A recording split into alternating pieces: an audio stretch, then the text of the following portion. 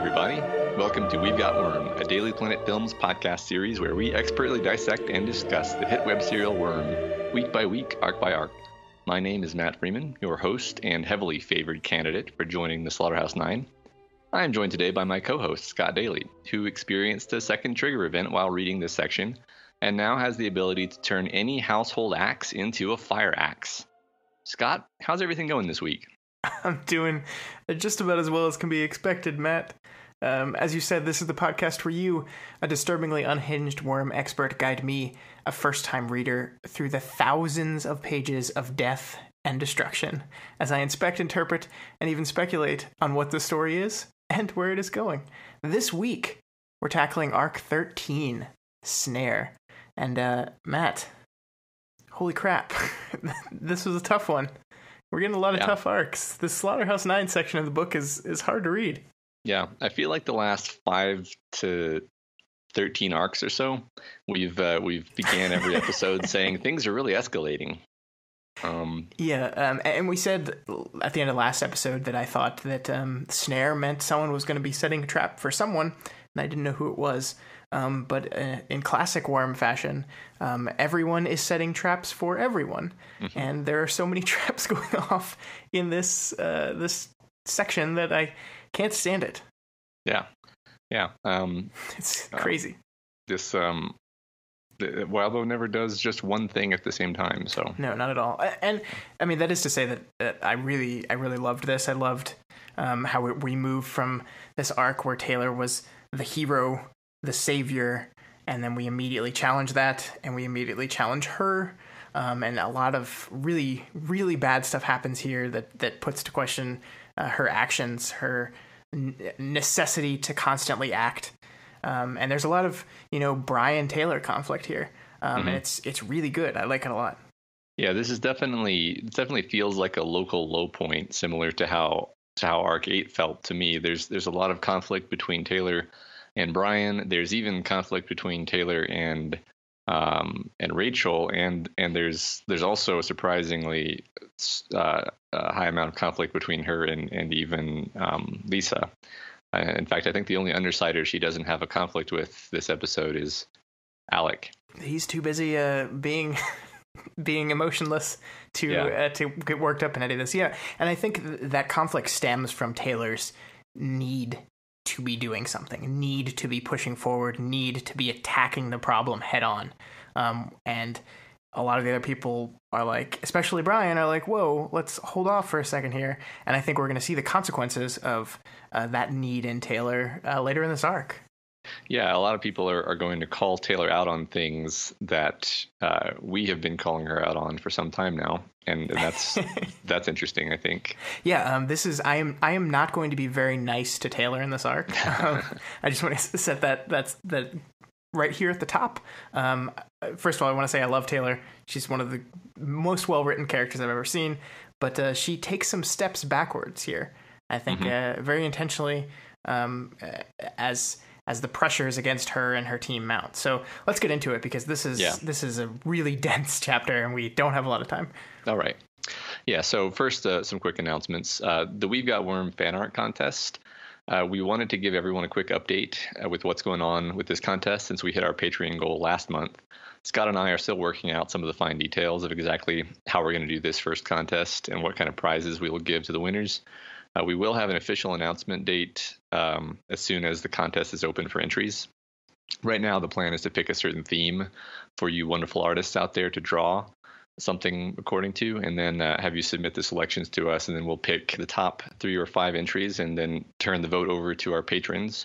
For more information will be coming out in the next few weeks, but we're very excited to get this thing started. So thank you all who have donated to our Patreon page to make this happen. Yeah. I think we just wanted to make sure that people know that is coming. We haven't said anything about it since we hit the goal, but it's coming. We're working on it. Yeah, we hit the goal faster than we expected, so now we're playing a little bit of catch up. Which is awesome. It's a good problem to have. Exactly. All right. So as for the Reddit comments and questions this week, first of all, Maroon Sweater asks, what did you make of how lenient Legend was to Madcap, especially given Battery's objections, versus how forgiving he was toward Taylor? How unforgiving he was toward Taylor in Arc 8. Was he unforgiving to Taylor in Arcade? He gave her the option to join the wards, right? Yeah, I feel like he played more hardball with her. Like he wanted more concessions from her, but he was still just as eager for her to join the wards. Yeah, and I think that the big difference here is that Madcap is the one offering it, whereas this was a way to manipulate Taylor into getting them on their side, whereas he was freely saying, "Let me join you. I want to join you." And so I think that's a little different. But I mean, it seems like they're generally, pretty lenient on especially young villains. Yeah. And I think the goal seems to be we want to reform these people if we can get them in our group. Because, I mean, they do with Shadowstalker as well, who is obviously a very problematic villain. So I think that it's a general... and it comes off as believable to me. I mean, they're so outnumbered that any help they can get... I kind of bought the Madcap change of heart, if you will. Yeah, I mean, I think there's probably the villains already outnumber the heroes, like you said. And speaking of Shadowstalker, there was the issue with Taylor where she'd seen Shadowstalker's face, and thus there was an additional wrinkle to that situation there. All right, next comment. Web Snark asks, so you guys discussed how the Slaughterhouse 9's villainy and the increased stakes make it harder to criticize Taylor morally. Does this change your evaluation of her earlier actions? Nope. No, I think my kind of point was around how it's so much harder to judge her moral actions now because they're so much more gray than they were at the time. Some of the earlier stuff Taylor did, she was still kind of playing at superhero and in over her head. The bank robbery stuff especially, I think we kind of, I'm not going to say attacked, but there were people that were very surprised by our negative reaction to some of the stuff she did in the bank. But that's like a whole different kind of thing than what we're dealing with right now. So I think, she was terrorizing people with spiders, instigating conflict on her own. This is her doing stuff in response to literal monsters coming to her city and her door. So I think we were fair on Taylor, from the beginning. And I think we see in this chapter that some of that judging we did is intentional and was kind of put there for us to notice. Yeah, and I think another thing is I think we were only trying to judge Taylor by Taylor's standards in the first place. Like, we're not hard on Lung because Lung isn't trying to be a hero. Right. And when Taylor says she's trying to be a hero and then robs a bank and terrorizes people, that's clearly a contrast, and it's clearly a failure, and it's clearly a self-deception that's happening.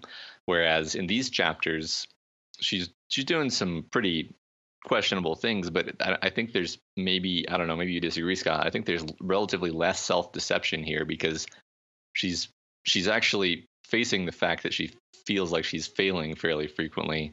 She just doesn't see any other choice. In the earlier arcs, she didn't have that excuse. Yeah, I completely agree because we've talked about how her compartmentalization tends to fall apart on her, and I think we see it in this arc. We see her compartments break down, and she's confronted with the reality of what she's done in the past and the failures that or perceived failures even that have occurred to her, and she takes that and uses it to act more and in some ways to kind of double down on that kind of behavior. So I think you're absolutely right. I think this is we're kind of judging her on a different scale now. So no, I guess that's a very long way of saying no. I still think we were fair about what we said about her back in those early days of cops and robbers and just crazy bombers, which seems so innocent and quaint now. Yes, context is important. I think that's the point. Yeah. So commenter Foxtail Lavender says she wasn't a fan of how Assault and Battery's relationship was set up. She says, I think it was an attempt by Bo to write a cute romance, but he missed the mark. It came off as Assault harassing Battery for an uncomfortably long time. I think there are a lot of better ways that this could have been handled. What do you think about that, Scott? Yeah, I like this comment a lot because you and I are men, so we don't. There's not a lot of female representation on this podcast. Some would say 0. So we look at things from our perspective, and this is something that I read this and I hadn't thought about it, and I went back and read the chapter, and I think Foxtail has a real point here, because there's a certain level of like this idea that if you ask a girl out enough times, she'll eventually say yes, as if like that's romance. Like, yeah, we all learned from Han Solo that you're supposed to basically sequester a woman aboard your starship and physically corner her, and that's the It's this weird like no means try harder thing instead of no means no, and I think that's a very important distinction. So I just like this comment, because I would hope that both Foxtail and any other female listeners we have would keep bringing these comments to us, because this is something from a perspective that I can't fully understand just naturally. Like once I hear this comment, I can go look at it and see exactly what they're talking about. Like, yeah, that's a good point. But so I love that kind of perspective on this stuff. So keep them coming. Thanks, Foxtail, for the comment. I like that a lot. All right. Well, thanks everybody once again for all your questions, comments, and discussion. Audience interaction is really important to us, obviously, so we're always happy when we have so many questions and comments that we're forced to pick only a few of them. And now let's move into Arc 13. Let's do it. It's really dense, guys. It's really dense. Yeah.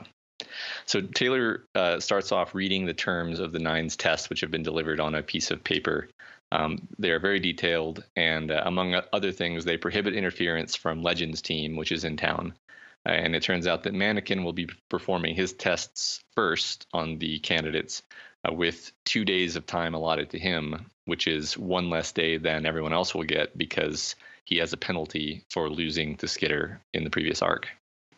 Yeah, I think last week we talked about how I didn't really get how this Tattletale's whole let's change the rules on him and set up this weird thing like really helped them. But I think we're seeing that now, because Jack kind of took this idea and ran with it and like really crippled their team. They're still immensely powerful and have the biggest advantage, but he really like limited. He took the rules that Taylor set up and really limited what they could do to like the nth degree. And they have an advantage. It's a very tiny advantage because of this, but they have it. Yeah. Or at least we're supposed to feel like they do at this point of the arc. And they also seem to have given a lot of opportunities for the Brockton Bay residents to fight back, which may or may not have been their intent. Yeah. Yeah. So Taylor in Coil's base, she notes Lisa's new facial scar, which pulls down at the corner of her mouth in a lopsided Glasgow smile, or more like a Glasgow frown, actually.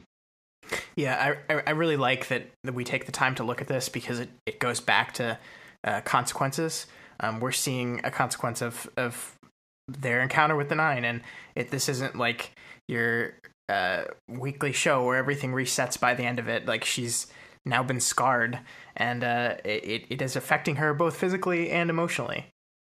Yeah, and we know inside her head well enough to know that she's putting on a brave face. Yeah. Right, yeah. So the other capes who are present, which includes the other Undersiders and the Travelers, compliment Taylor on her defeat of Mannequin, but she is still not able to take the praise. Yeah, and this is just like a picking up the through line from last arc of Taylor's complete inability to see her successes and to only focus on her failures, and this self-doubt and projection that she does. So we're picking that right back up, and we're going to take it right into this arc and see where that leads us. Yep. I don't know, Scott. They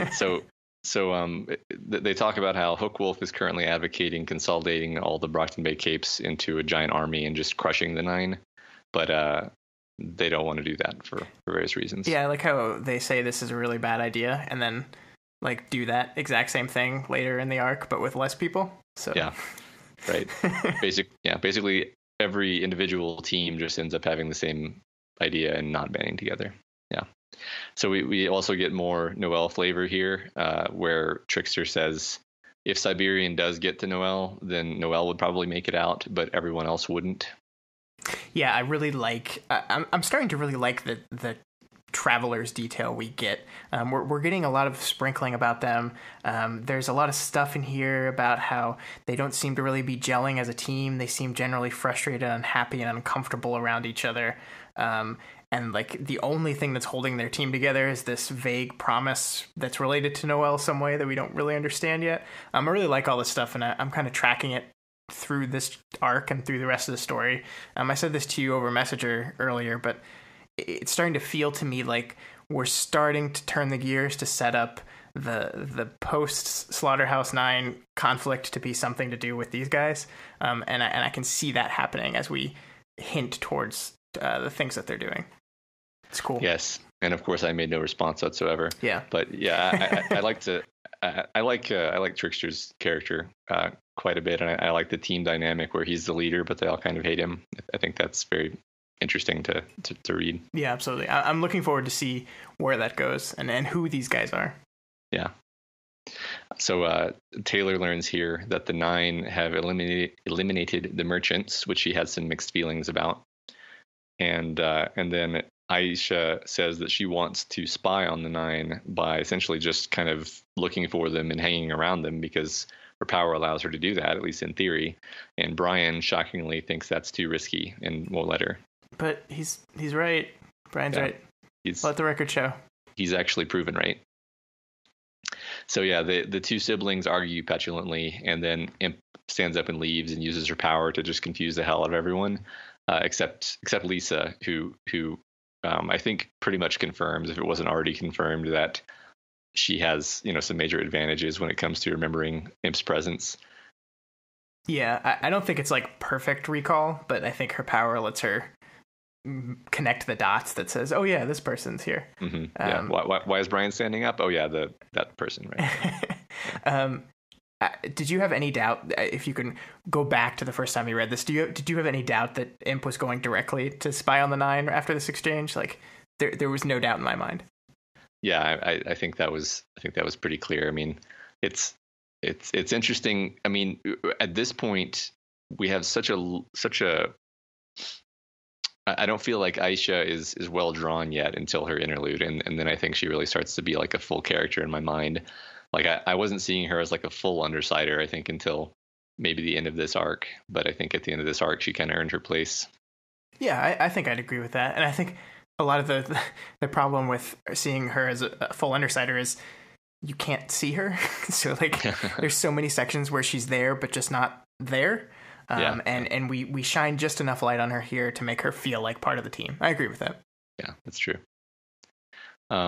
Yeah, so Skitter, Rachel, Gru, and Genesis form a little task force to go check on things in various areas, and that group prepares to settle in and form a defensive position in Skitter's territory.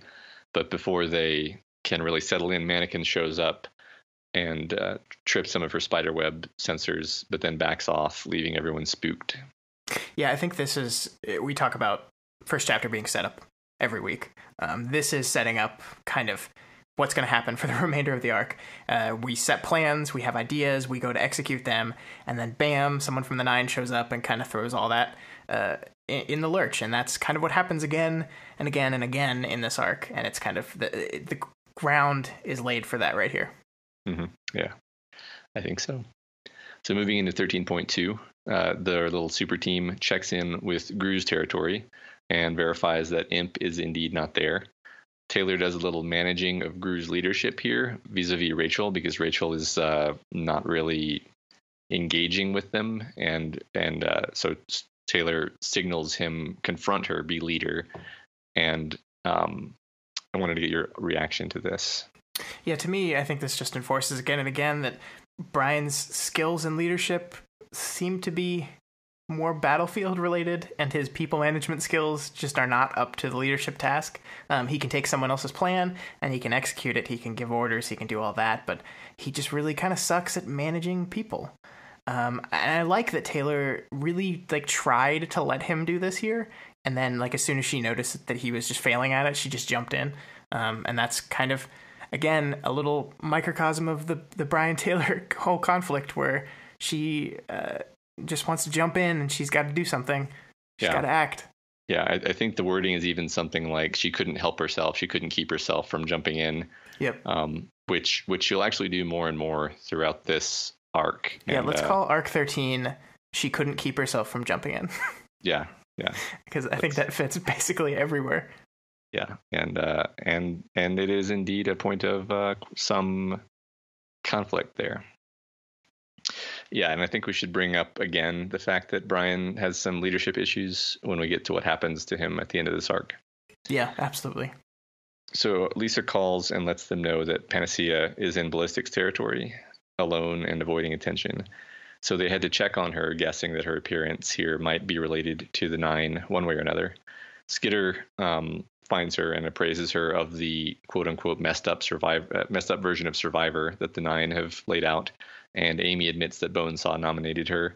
And I really think this conversation is very interesting. This is one of at least 4 conversations in this story that, or in this arc rather, that are very important to Taylor's development and very intense and dramatic and engaging. So you see Amy being very hard on herself and seeming to have internalized Bonesaw's nomination.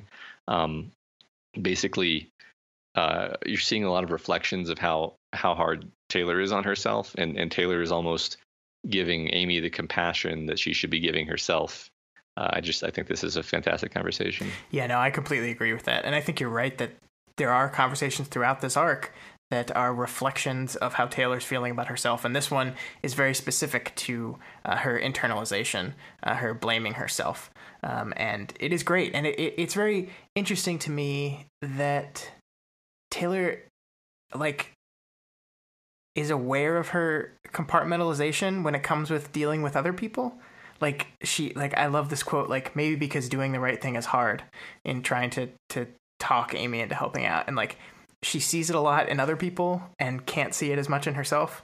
And I think it's very interesting. And it almost takes her talking through other people to realize this about herself as well. Yeah. And that's really cool. Yeah. And later on, I think we'll point it out when it happens too. Legend basically says to her, well, you can just do the right thing. And she doesn't have this retort of just being that's an oversimplification. I mean, she is less willing to take it as a criticism, I think, at that point. Yeah. But yeah, it's like when it's applied to her, she holds herself to this impossible standard. Yeah. I think, and that's how she compartmentalizes, man. It's what's important to Taylor is how she feels about it, not necessarily how others do. So if she considers it a failure, it doesn't matter that 20 other people say it's a success.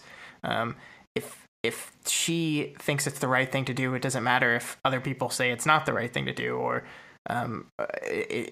she's very focused on how she perceives things. Yeah. I think we can highlight that a bunch of times going forward here. Yeah. So just as she begins to make some progress with Amy, and maybe Panacea is actually going to come with her, Skitter's yanked up by the neck 7 stories as Mannequin descends to street level, using her as a counterweight. She signals Gru and Rachel with her bugs to help Amy as Mannequin basically trounces everyone.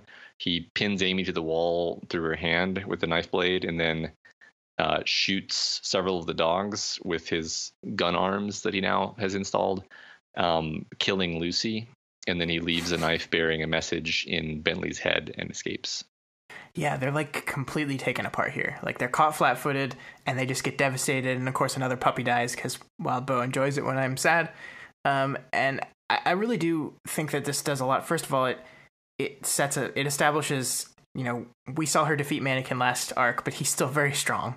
He's still a very effective person. He can kill them all super easily.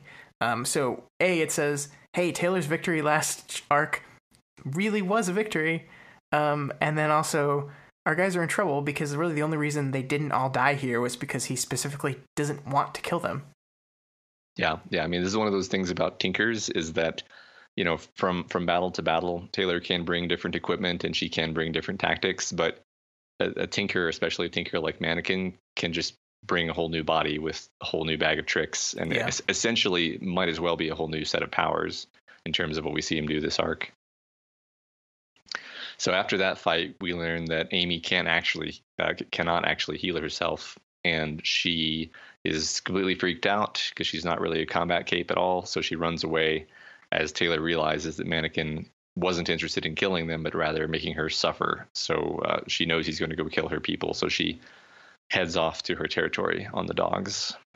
Yeah, and we're just still at the beginning of the arc here, and we're already getting to bad stuff, and it's only going to get worse from here. Hooray! Yep. Yeah, we lost the dog on chapter 2, so that's not looking out. So next chapter is the first interlude of this arc. It's the Aisha imp interlude. And we start off with a depressing tableau of trashy people taking stolen merchants' drugs, which then turns out to be a slice of Aisha's home life. So in this scene, she's basically just being a voyeur and sitting there with her power active and watching everyone with no one aware that she's present. And she learns that her mother is pregnant. And this is very depressing to her. And I don't know, I thought this was really interesting and maybe contradicted a lot of kind of what I expected to see inside Aisha's head. It turns out that she has quite a lot of self-awareness, but on the other hand, she definitely has a lot of triggers that put her in a bad headspace when she runs across them, which she tends to run across them fairly often, it seems. Yeah, I agree with that. And I really like how this starts. One of the coolest things about the interludes is that if you're not looking at them on the table of contents, you don't see who the interlude is, whose like head it's in. So we start and we just see this random group of 3 bums, and it's only till later we realize that, hey, we're in Aisha's head. This is her mom. Holy crap. And it's good at like show don't tell. It's like we learn all these things by seeing it. It's really cool. And it's also interesting that Wildbow chose to do Aisha's chapter that way, because you aren't aware of Aisha's presence until she interjects herself into the narrative, voice. Absolutely. In other words, she's invisible until she just chooses not to be. Which, interestingly, we get the confirmation that her power is actually default on. So unless she's actively turning off her power, she's invisible and imperceptible to everyone. So this is yet another power that's basically a cruel joke, specifically tailored to the cape. Yeah, but I think it's also one of like the most thematically strong powers that we've seen. Like I love this idea, like to Aisha, she is invisible. She sees herself as invisible, and she doesn't want that. Like she wants people to see her. So really, you can look at it as her superpower in this case is to make people see her, since it's default on. So like activating her ability is to make people see her, and I like that a lot. I think that works very well. Yeah, I like that too, Scott. I think that's a really interesting inversion. Yeah, and then she's also noticing that her power seems to be waiting around to do something else, but it never actually does it. Just wondered what your take was on this. Yeah, it seems kind of heavily implied that as some sort of like specific targeted memory loss thing that's not like, because the way it describes her power is it just makes them forget Aisha specifically and in that moment. So maybe this is memories not related to Aisha, something completely separate. Like if she learned how to flex this power, she could just remove memories from anyone's head, which seems like it could be very powerful. But I don't know if she has the patience to develop that. Yeah, we'll see where this goes. I like this moment where she thinks to herself. Ironically enough, she knew that if she deactivated her power, she'd have even less chance of talking to her mom. That's just a perfectly sad little sentence. Man. So she leaves this depressing place after trying to kind of sabotage her mother's attempts to take drugs and failing generally. And then she heads to the scene of the merchants' massacre, which she's obviously able to just walk through because no one notices her. And she follows various smears of blood from the scene to a building and then follows the blood trail up to the 3rd floor of this building and just walks into the apartment where several of the Slaughterhouse 9 are hanging out. I love the touch that Shatterbird and Burnscar are just calmly reading together on the couch while Bonesaw performs torture surgery on the dining table. Oh, you love that touch, Matt? I love it. You love it? It's horrifying. Yeah. No, but I know what you mean though, because there's something just so domestic about it. And it's like they're these like otherworldly monsters, and we just see them hanging out. And it's God, I hate these guys so much. Yeah. Well, it kind of makes sense. Like, I'm actually glad we get this one little tiny snapshot, because I don't know. Before this point, I definitely found myself thinking, like, so what do these people do all day when they're not actively killing people? Are they just like sitting in a room together, like staring at each other? Or it's like, oh, well, they're just kind of hanging out, just kind of reading books, whatever, torturing people. It's all good. So, yeah, it turns out Aisha lacks Skitter's childish scruples about killing, especially when she's watching Bonesaw torture someone to death. So she promptly stabs Bonesaw in the throat, and then slashes her throat, and then stabs her in the eye, none of which does anything because Bonesaw. Yeah, we get a really detailed explanation for exactly why later in the arc, but in this moment you're like, oh my god, these people are indestructible, she's dead. It's like, you're just like, shit, this is how this is gonna end. Yeah, I do remember that being a really effective like oh no moment, because you're like, oh yeah, she's gonna get her, yes, we're gonna kill Bonesaw, and then nope, stabs her repeatedly, and it's just like does basically nothing. So yeah, she leaves and then literally bumps into Jack outside, who of course doesn't actually notice, and then she follows Cherish into a closet, aiming to kill her when she's alone, but Cherish senses her and luckily prefers to make a deal rather than say anything. Yeah, we never actually learn what this deal is, right? At least not in this arc. Yeah, I mean, I thought that it was something that it was basically just like, get me out of here and I will give you guys something in return. Yeah, which Aisha doesn't actually do. So yeah, all we know is that they were supposed to meet in a different room of the same place that the Slaughterhouse 9 are in, but that doesn't work out. That's so. Maybe we'll learn more about that later. I don't know. Maybe it doesn't matter. Yeah, I don't think we get too much clarity into it, but I think it doesn't really matter at this point, at least. So we go into 13.3 and we're back with Taylor. They're racing on the dogs, trying to beat Mannequin back to Skitter's territory, but Taylor realizes that he is in fact faster than the dogs when he's going all out. They end up finding him in the middle of the road in her territory, surrounded by corpses, and having defeated Stegosaurus scorpion form of Genesis. And then he uses a invisible gas attack, which incapacitates Rachel and Bentley before they can even react to the presence of it. And Skitter orders Bastard to retrieve Rachel from the gas cloud, which he does. Because Bastard's the best little doggo ever. I love him. Good wolf doggy. So there's a lot of complicated fighting here that I'm not going to summarize in a precise way, other than to say that Skitter uses her wits to realize that Mannequin is being a little bit cautious of the gas, and thus it's probably flammable. And so they kind of play a little bit of a back and forth here, where eventually she kind of manipulates the situation such that the gas gets detonated, but it doesn't really hurt Mannequin too much. It does give Bastard an opportunity to grab him and crush his arm. Yeah. Yeah, I think I like this a lot because before we started reading this, you kind of described the battles in this to me as kind of like a game of chess sometimes.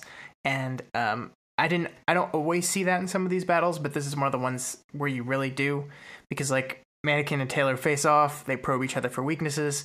Taylor outsmarts him, he goes away, he comes back, countering the things that she used last time, but his counter opens him up to a new weakness, and then she exploits that strategy and wins. And I just think that's really cool. Yeah, no, it's really fun. Like it's I always never know what level of detail to go into with like the fight summarizing, because it's actually really awesome and it's some of my favorite parts of the story. It's just there's generally speaking less like critical analysis and so forth to do when you're just talking about a really cool fight scene. So yeah, I think we can generally say this was cool, this was fun. I liked how I liked how it laid itself out, and it was exciting to read. Yeah. So the three Undersiders are left pretty brutally beaten up, and they're actually prepared to finish off Mannequin. But then Burnscar arrives out of nowhere and tags herself in. So now it's cheater. it's her turn, and Mannequin forfeits the rest of his turn because he lost. Twice. Suck it, Mannequin. Yeah, that's right. He's overconfident. So we move into 13.4. Burnscar lays out her test for Rachel, which is that she needs to murder her only remaining human connection, which is, of course, they know because of Cherish, they know that she has this, she has, the only remaining shred of human connection she has is to the other Undersiders. And so Burnscar is saying, yep, you need to kill your friends or we're going to kill your dogs. And Rachel actually seems to be considering this because, as we know, her dogs are very important to her, and her feelings toward the Undersiders are a bit strained right now. But obviously, it's not like an easy choice for her because she's not a monster. She's just a very damaged person. Yeah, it's so good, though, because it just relates back to her central conflict. Like, it relates back to that whole lone wolf or pack dog thing. You kill your pack, you're no longer the pack dog, and you become that lone wolf. Or you don't do that, and we'll kill the only things you feel at home with. So, as much as I still think that Rachel would never do this, like, this is the closest I got to saying, oh no, maybe she will, because this is, like, to threaten her dogs, like, I don't know. Yeah, no, I agree that I think it felt like it was going to come really close. And in fact, I wouldn't say, I think the first time I was reading, I probably thought there was a good shot that this was the moment where Rachel was going to, snap, because she's not a I don't want to say she's not a good character, but she's not like perfectly good and upstanding. She makes a lot of mistakes and bad choices. So it's easy to believe that she would fall in this particular way and that her story would be a tragic one. Yeah, and she, like Taylor, has her own moral code system and rationale for her actions. So you can see a line of thinking where she decides that that's the right thing to do. Mm-hmm. Yeah, that's true. I mean, yeah, she's had no problem like maiming innocent people before. So yeah, they managed to distract her and use capsaicin bugs to kind of get an out from Burnscar, and they end up staggering out of the inferno created by her and down to the beach. If by staggering out you mean they got like blown up and lit on fire as they ran away. Okay. And literally like badly burned. Yes. Yeah, like she's 2nd-degree burns like all down her legs. Yeah. So there's just this little bit where Taylor is being hard on herself again. I'm just going to read.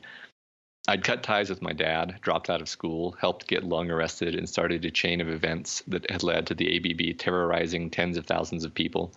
I had served as a distraction so a power-hungry supervillain could kidnap a girl and keep her drugged up in some underground cell for months. I'd stood by and let a man die. I'd become a full-fledged villain, pledged to protect people, and then let them die horribly. Not once, not twice, but 3 times.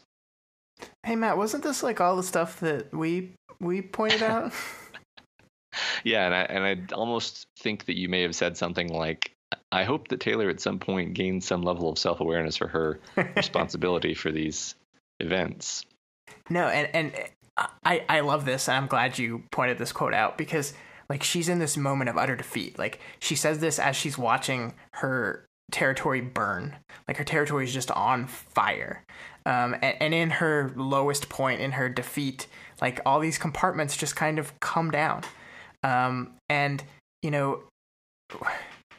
we came off sometimes as mean to Taylor or judging of Taylor, but we, throughout all that, were never half as mean to Taylor as she was to herself. And I like, I've said it again and again that the important part of all this is not what I think morally about her actions; it's what she thinks, and it's very clear here is that it was a big deal to her, that she felt guilty, that she feels responsible. That is the important part. And we see that here, that she does feel that maybe we can have an argument of whether it was okay to leave Thomas to die or not, but she says right here, I stood by to let a man die. And that's important. Yeah, definitely.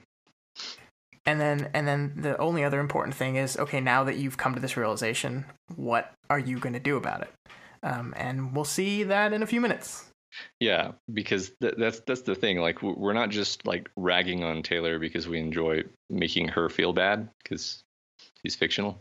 It's more like we want to see her transcend this and learn something and grow. Right. And we do see this start to happen here, because she achieves some heights in various regards. She achieves some measure of strength by hitting bottom in this particular regard, I think. Yeah. I mean, there's still plenty of concerns that come out of that finding of strength, but you're absolutely right that we are going to see, a lot of people, they come to this moment of utter defeat and they roll over and they give up. And that is not who Taylor is. That is not what Taylor does. There's this inherent strength to her. Yeah. Right. I definitely don't think that this is a moment where she finds true heroism, but it is a moment where she finds kind of reserves of strength that she hasn't tapped yet. Yeah.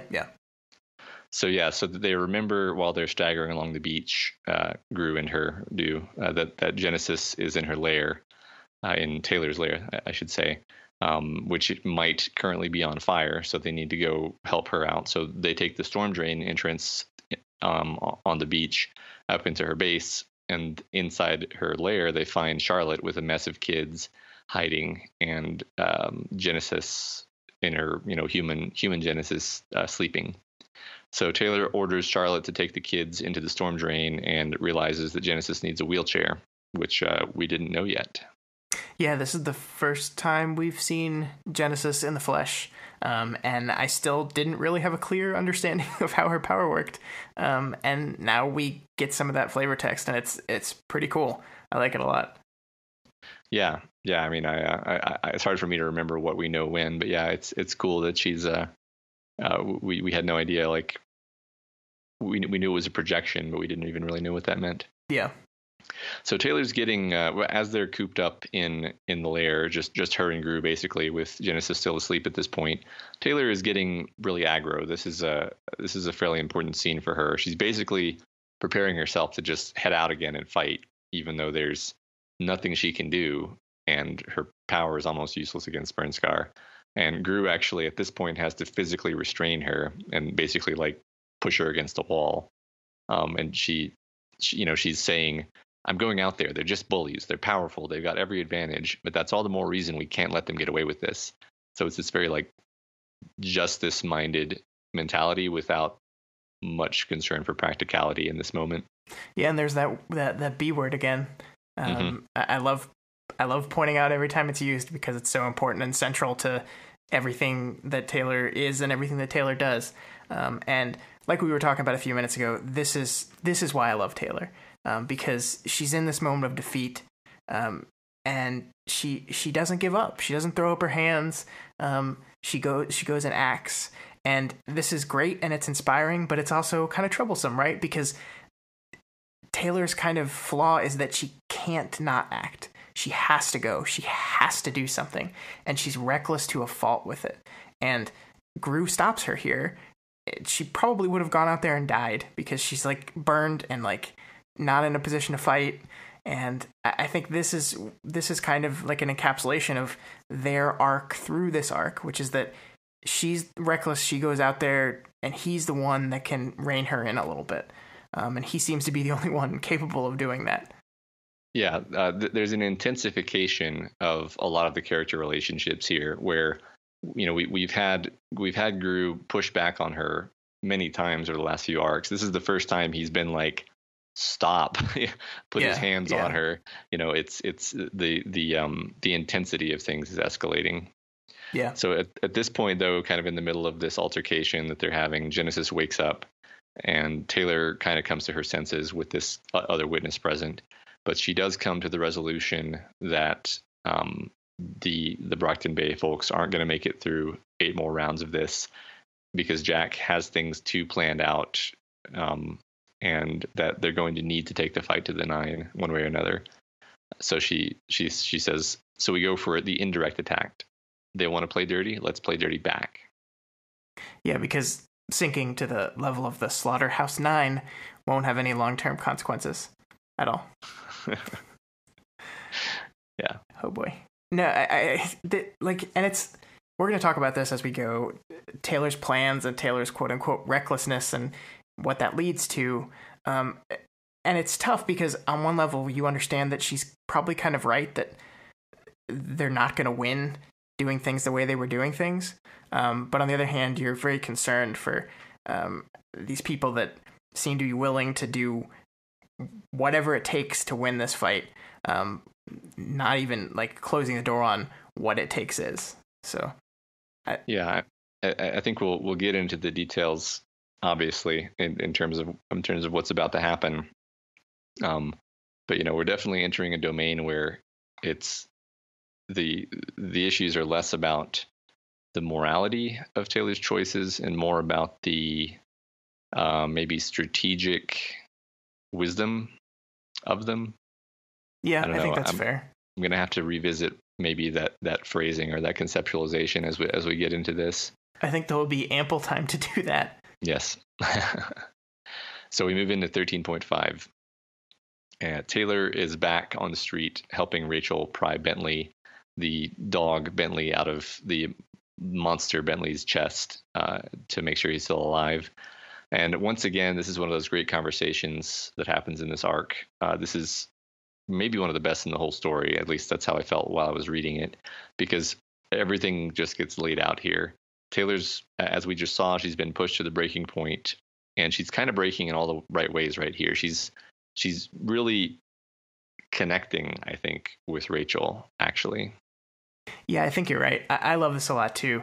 And like we said, there's a lot of things that Taylor does in this arc that I don't particularly like, but she comes out of this situation with, like, I've got no fucks left to give, and she takes that mindset and, like, puts it towards her relationship with Rachel, and I think they're finally able to break through a wall in their friendship that they hadn't been able to before, because of this, like, look, we just have to lay it all out here. Like, we don't have time to fuck around anymore. Like, things are serious now. Let's get over this. And I think it's really powerful and important. And it's consequently, like, the exact right way to approach Rachel with all this stuff. Yeah. I mean, they don't exactly hug here, but she basically, Rachel's like, I'm not your friend, and Taylor's like, I don't care, I'm your friend, despite all the shit you put me through. Yeah. And Rachel, because of who she is and how abused she is, she's that reaches her, even if it doesn't seem to, I guess. Taylor does say that they're kindred spirits, which I believe is exactly what Siberian said. Yeah, and you see her, like, noticeably flinch. I love that moment where, like, you see her react to that. It's so good. Yeah. And then here's my favorite moment, where they become best friends forever again.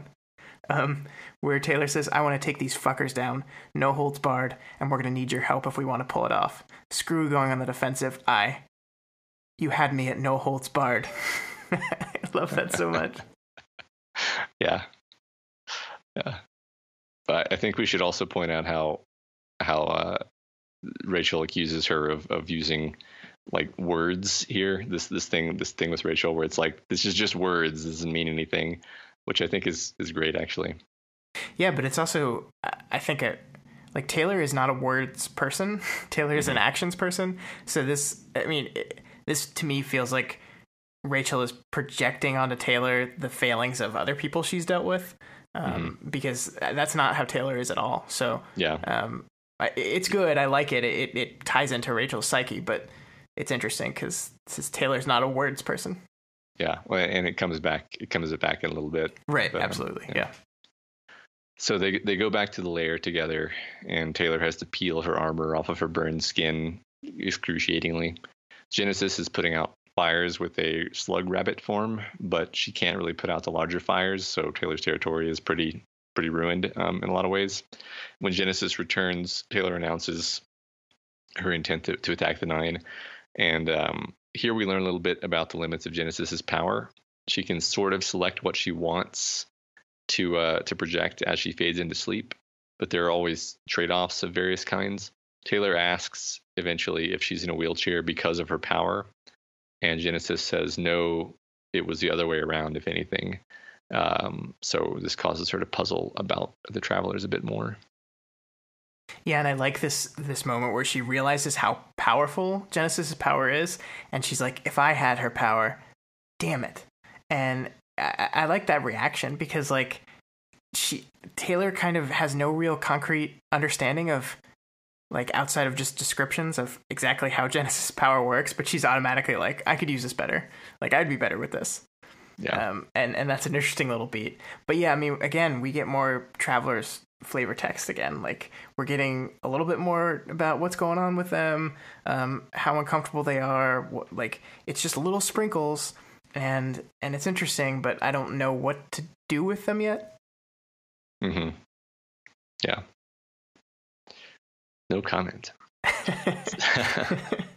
So the Travelers and the rest of the Undersiders show up at her lair, and this prompts Taylor to go into a little speech about how the Undersiders are scary, which is something we've definitely highlighted before, and how the Undersiders' tactics relate to the tactics of the Nine. Taylor describes the Undersider tactics basically as calculated recklessness, don't get caught up in a fight, think through the plan, and basically insinuates that this is also the strategy of the Nine, and that this is kind of the Undersiders need to play to their own strengths and use this against them. So first, of course, they verify that everyone present is willing to kill if needed. Hey, escalation. I love this moment a lot. I think Taylor specifically says the Nine are us on steroids, and I really love that she's so conscious of that connection between them. Matt, how did the "are you willing to kill" moment land for you, like, the first time you read it? Because like I said, this was like real escalation. Like, the gloves have come off, and like, they're not fucking around anymore. This is serious. Yeah, so for me, this, not just that moment, but this whole kind of framing and sequence of events that's about to happen was part of a shift, both in terms of stakes and in terms of tone, into something that am loosely thinking of as like more of a Tom Clancy novel, where the idea is that you're going to accomplish a mission, and the mission in this case is basically like an assassination mission, or fairly complicated, like, special forces mission, basically. And you have whatever tools that you can, like, literally whatever tools you can get access to, you're entitled to use, which is really a departure from what we've been doing up to this point, where everyone was very circumscribed by the norms of the Cape community. Yeah, and I think the moment where they get bombs and guns kind of cements that change, right? Mm-hmm. I saw you pointed that out here, and I really love that, because, like, we've seen these, like, superheroes play with like superpowers, like lasers and all this stuff, and there's been death and there's been destruction and but it kind of existed in this fantasy world of superheroes, and then guns and bombs are mundane weapons. They're human weapons. They're human tools of violence created to destroy, and that's just like a whole separate distinction from, like, the fantasy, like, comic booky type stuff. And it just adds a level of reality to everything. Like, they're not playing cops and robbers anymore, for sure. This is war, right? And yet, yeah, it's shocking in its mundanity, I think. Yeah, I'm gonna maybe retract my Tom Clancy comparison and instead maybe go with something like the movie Heat, where this would be like if you had, like, Captain America, like, with the sniper rifle covering Iron Man as he, makes a trade with somebody and then has to blow somebody's head off. It's like you said, it's that moving the frame into almost a different genre that makes you kind of shocks you with the contrast of what you're actually looking at. Yeah, I agree. Yeah, I very much like what you said about the mundanity of it. So in this scene, Taylor, she's asking for explosives and guns and grenades from Coyle, and she's clearly taking on a leadership role here. And even Coyle is just like, yep, whatever you need, Skitter. It's very encouraging, this behavior. Yeah, because I think she's the master of this, and I think it has to do with her ability to multitask. She can think on hundreds of different levels at the same time because that's what she does with her bugs. And I think it just gives her this advantage in this realm as well. She's really good at it, so everyone's just kind of like clearing the way for Taylor's plan. A plan which she still admits is reckless, just calculated recklessness, which is a hilarious term. Yeah. That's some political doublespeak right there. Yeah. So, right. Yeah. And that's, I guess we'll have plenty of opportunity to point this out, but she at some point in there was like, yes, the key thing is to think through every aspect of the plan. And I'm like, life experience has taught me that you can never think through every aspect of a plan, because what gets you is the thing you didn't think of. Right. And that's, of course, what happens. And twice. Yeah. Actually. Right. Yeah. Yep. So all of that said, Taylor did kind of take the reins there, but as we move into 13.6, Gru is still the battlefield commander. Yeah, and I think this ties specifically into what we were talking about before, which is like Gru, I don't think is the planning guy. I think he's the executing guy, and I think he does work well with this. I think executing the plan that Taylor came up with, Gru does a nice job. So when I say he's not a good leader, I mean in specific areas, not in all areas. Right. Yeah. I mean, he's a good commander. He's a bad manager. Yeah. I think. Yeah.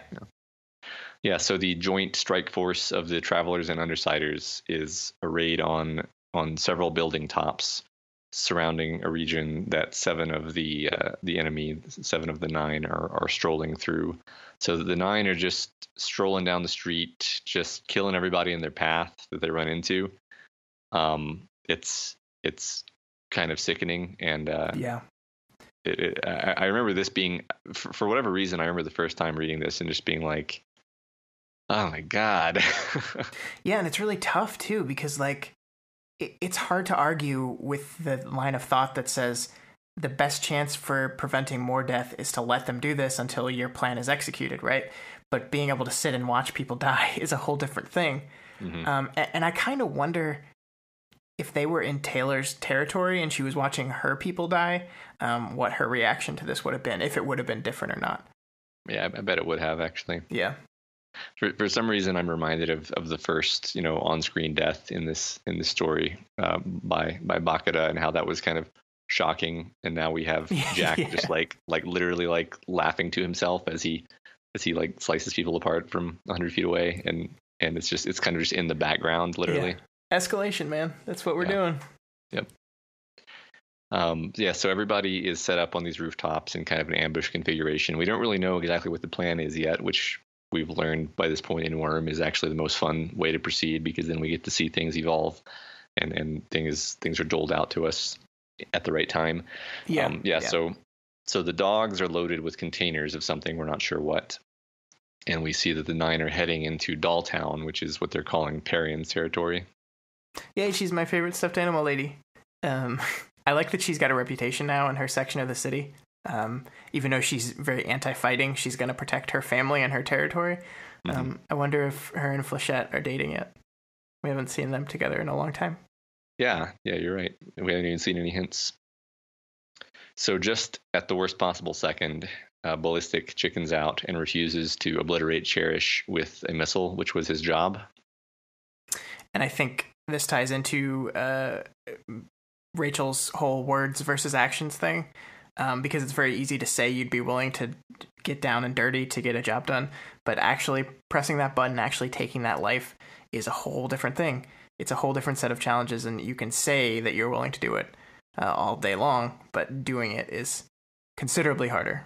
Yeah. I thought how that sequence evolved was really interesting, because Ballistic's like, I can't do it. She's a person. She has feelings, and Alec, who is her brother, is like, no, look, she's really bad. Just kill her. Yeah. And then Trickster is the one who's like, fine, I'll do it myself, which is a pretty interesting and revelatory character beat for Trickster, I think. Yeah, and Ballistic. So, I mean, it's very interesting to see that. Right, yeah, because we learn actually that he's a lot more like Sundancer, maybe. Yeah, so because of this failure, basically, Sundancer uses her son to try to cut off the 9, while Trickster uses his teleportation trickery and ends up shooting Cherish with a sniper rifle. Taylor lies to Sundancer and tells her that there are no bystanders as she's using her son. Yeah, this is a big deal. And Taylor's in full whatever it takes mode at this point. And again, I'm going to ask a question which we don't really know the answer to, but I'm wondering if she's able to rationalize this because she's not the one directly doing the harm. She's just ordering someone else to do it. Like, if this were Taylor's giant sun orb thing, would she still be able to make that same decision? And I kind of think no. Yeah, right. I mean, I think she's almost so caught up in the moment here that I'm not sure if she's reflecting fully on the ramifications of what she's doing. I don't know. It's really, really interesting because we've gone from, we've seen her go from leaving a man to die to now basically essentially sacrificing people for the sake of what she has deemed to be a more important goal, which is, killing these bad guys who are probably going to kill way more people. It's that trolley problem, Matt. Yeah, right. Trolley problem keeps coming back. Trolley problem again. I mean, and we're not even saying here that she's making the wrong choice. I think we're just marking this as yet another step. Absolutely, yeah. I don't know what the right choice is here. I don't know, and I think it would be very hard for me personally to do this, but I think she is able to make that choice, and maybe that will save more people in the end. It's just tough to know. It's tough to know those things when you make those decisions. Right. Yeah. This is why I could never be president, Scott. I could never just be like, there's a lot of uncertainties, but you should probably just bomb those guys anyway. Yeah. Yeah.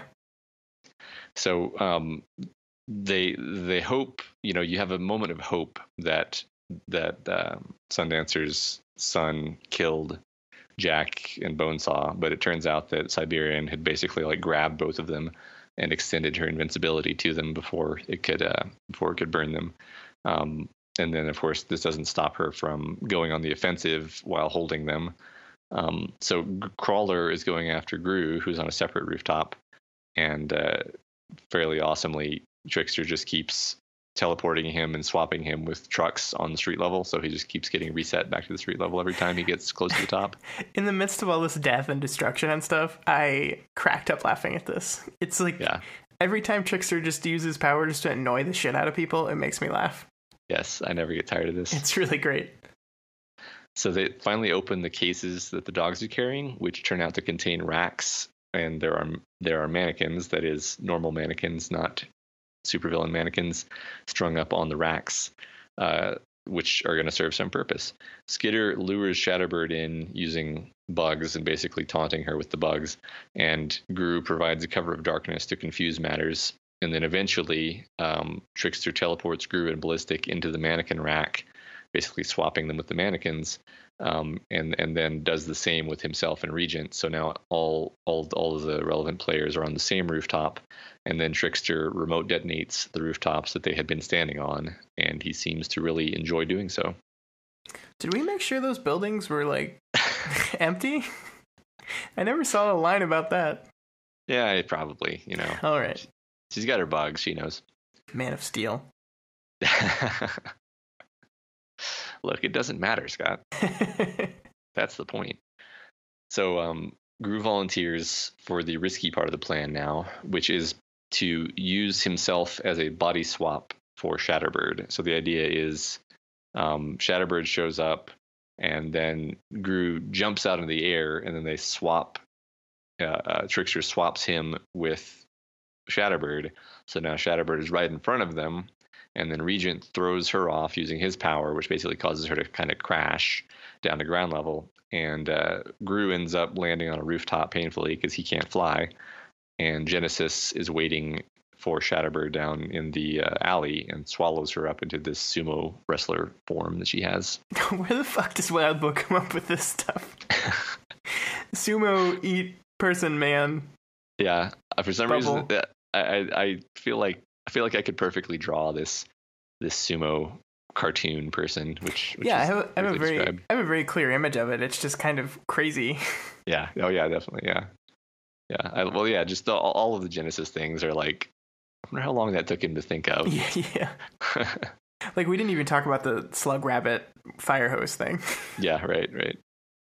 So at some point they also scoop up Cherish, and so they return to Coil's base with these prisoners, covering their retreat with Skitter's swarm clone decoys, and along the way, Genesis grabs Cherish.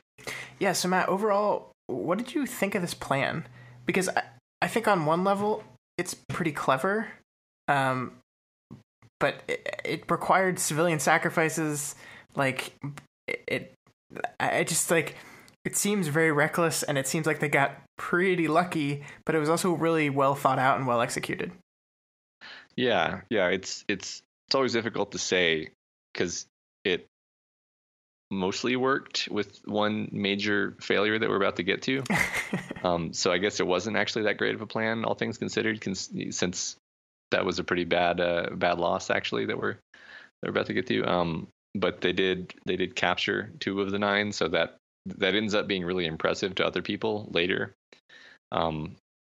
Clearly they synergized a lot of their abilities, which I think was, I mean, I guess the thing that's good about the plan is that Taylor is able to sit back and integrate all of these various intricately complex powers and come up with something that can one up someone as strong as Shatterbird, for example, and capture her and totally neutralize her. Yeah, I think the way that it integrates just about every single person's power, you're right, is great. And I think we're kind of supposed to be awed by the plan, as well as kind of uncomfortable with just the reckless audacity of it as well. And I think that's intentional. So I think I feel the way I should feel about this plan, which is like, hey, that was pretty cool, but also you got lucky as shit because it could have gone wrong in 1,000 different ways. Yeah, and in fact did. I like the moment when Jack is on the street just like looking up and laughing, basically, or at least grinning, because from his point of view, it's like there's just all kinds of crazy stuff happening above him, and a fireball chasing people around, and things teleporting this way and that way, and basically it's all entertainment for him. So from Jack's point of view, it was a good plan. Well, that's good. That's what you want when you develop a plan, that one that your villain, your opponent enjoys. Yeah, that's great. Yeah, exactly.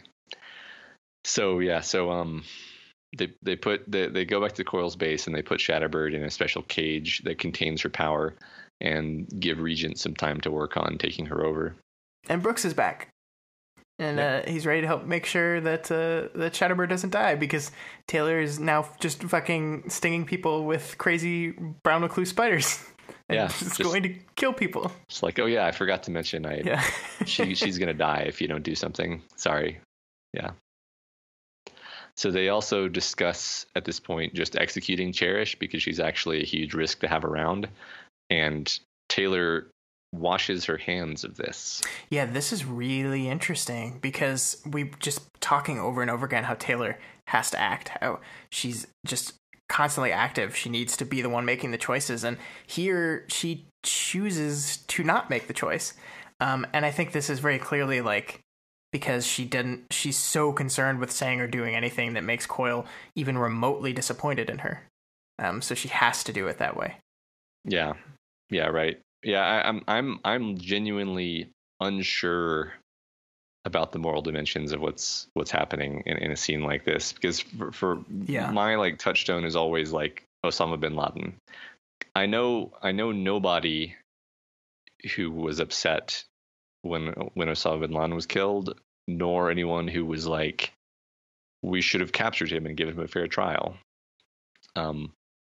So clearly, like there exist people for which there is such a level of socially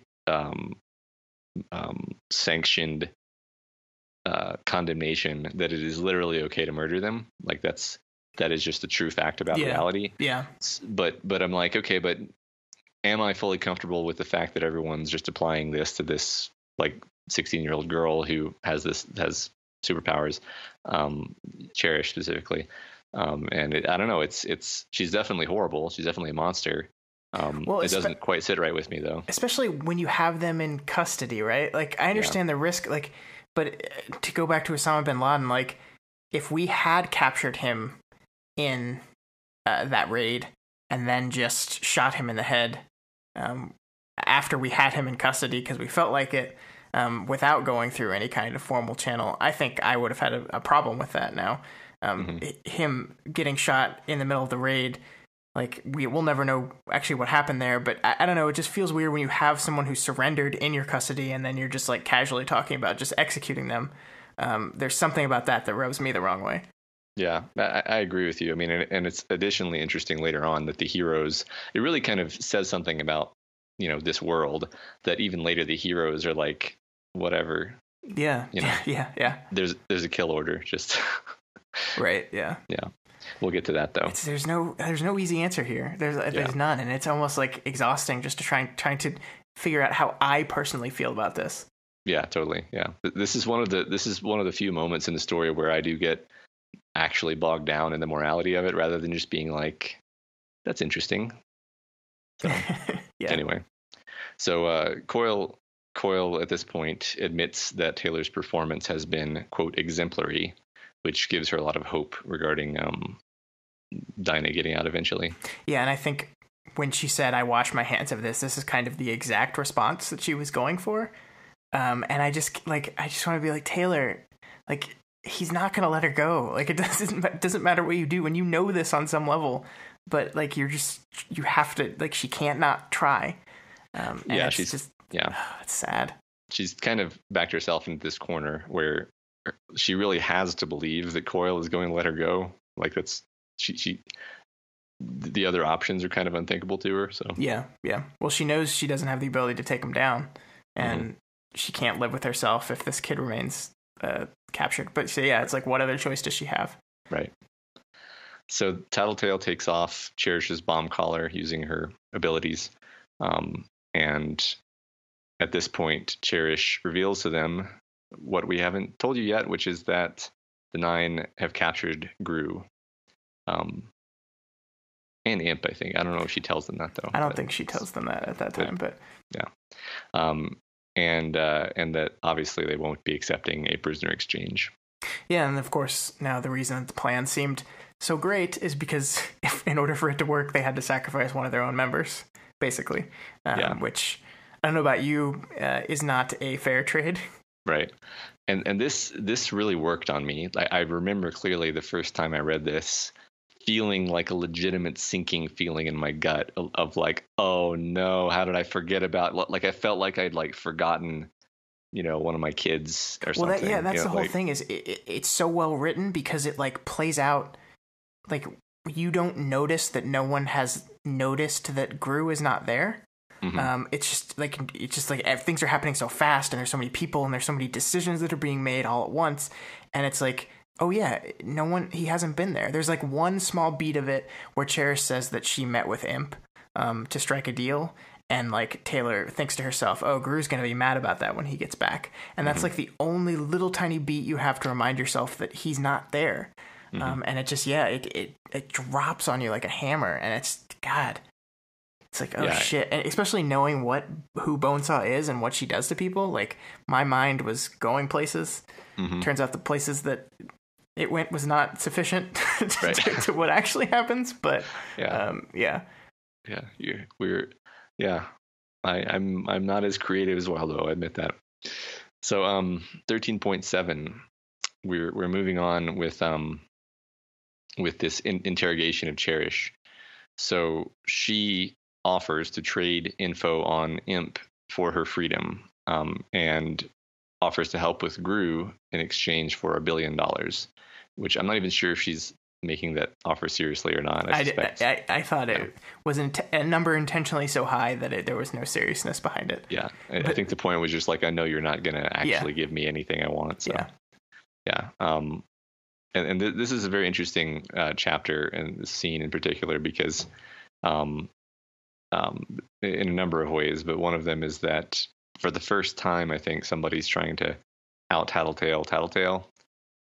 And I think Cherish does actually get under her skin and gets under a few different people's skin actually by doing this kind of cold reading / use of her power to know people's weaknesses.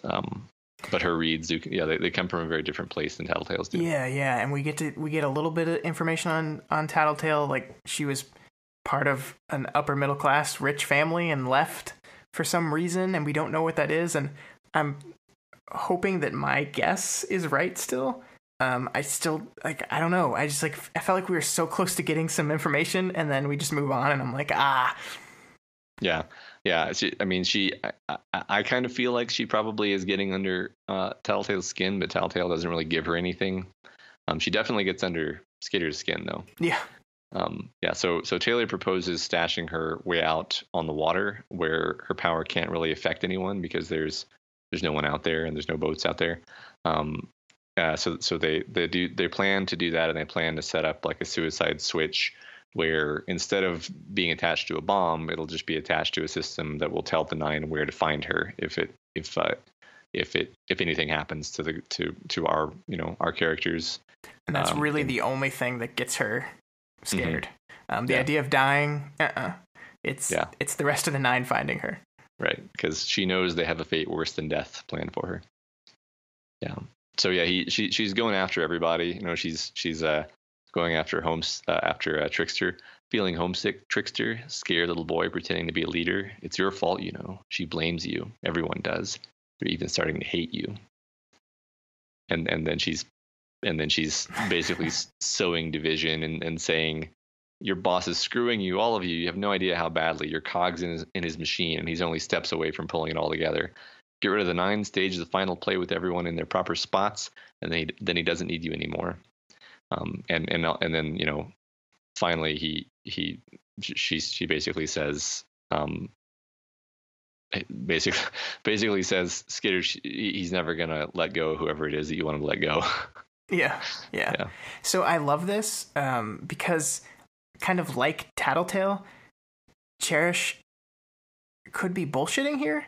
Like, she has the ability, like, she can read Taylor and know that this is, like, Taylor's driving force right now. Like, the thing that defines her is her wanting to save Dinah. So, like, of course that is going to be layered in every emotion that she has right now. So it's very easy to detect that. And you could just bullshit it. I mean, in that case, I don't think that she is, because I think obviously Coyle is not going to let Dinah go, and everyone kind of knows it. But, like, it's very similar to how Tattletale can use her power to manipulate people. It is a very similar thing, and it's coming from a different place. But, like, who knows where she's lying and where she's just using people's insecurities and fears against them to manipulate them.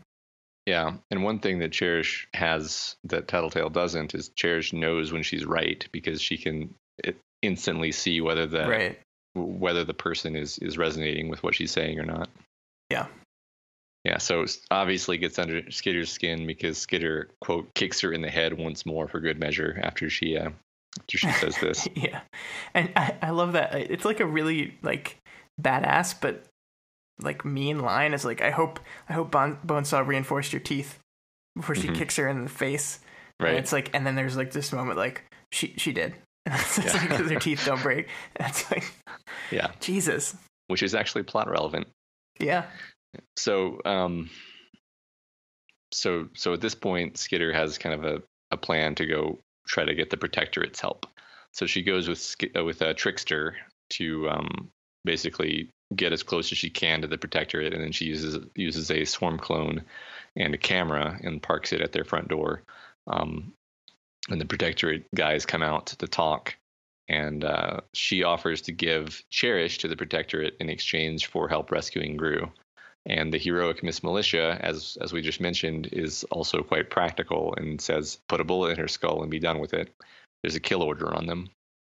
Yeah, and this is tough for me in what we were talking about before, because on the one hand, like, they represent the government, so the government has, like, the bilateral authority to make those decisions, whereas a single person doesn't. So, like, it's not heroic, but, like, they have the authority to make that call.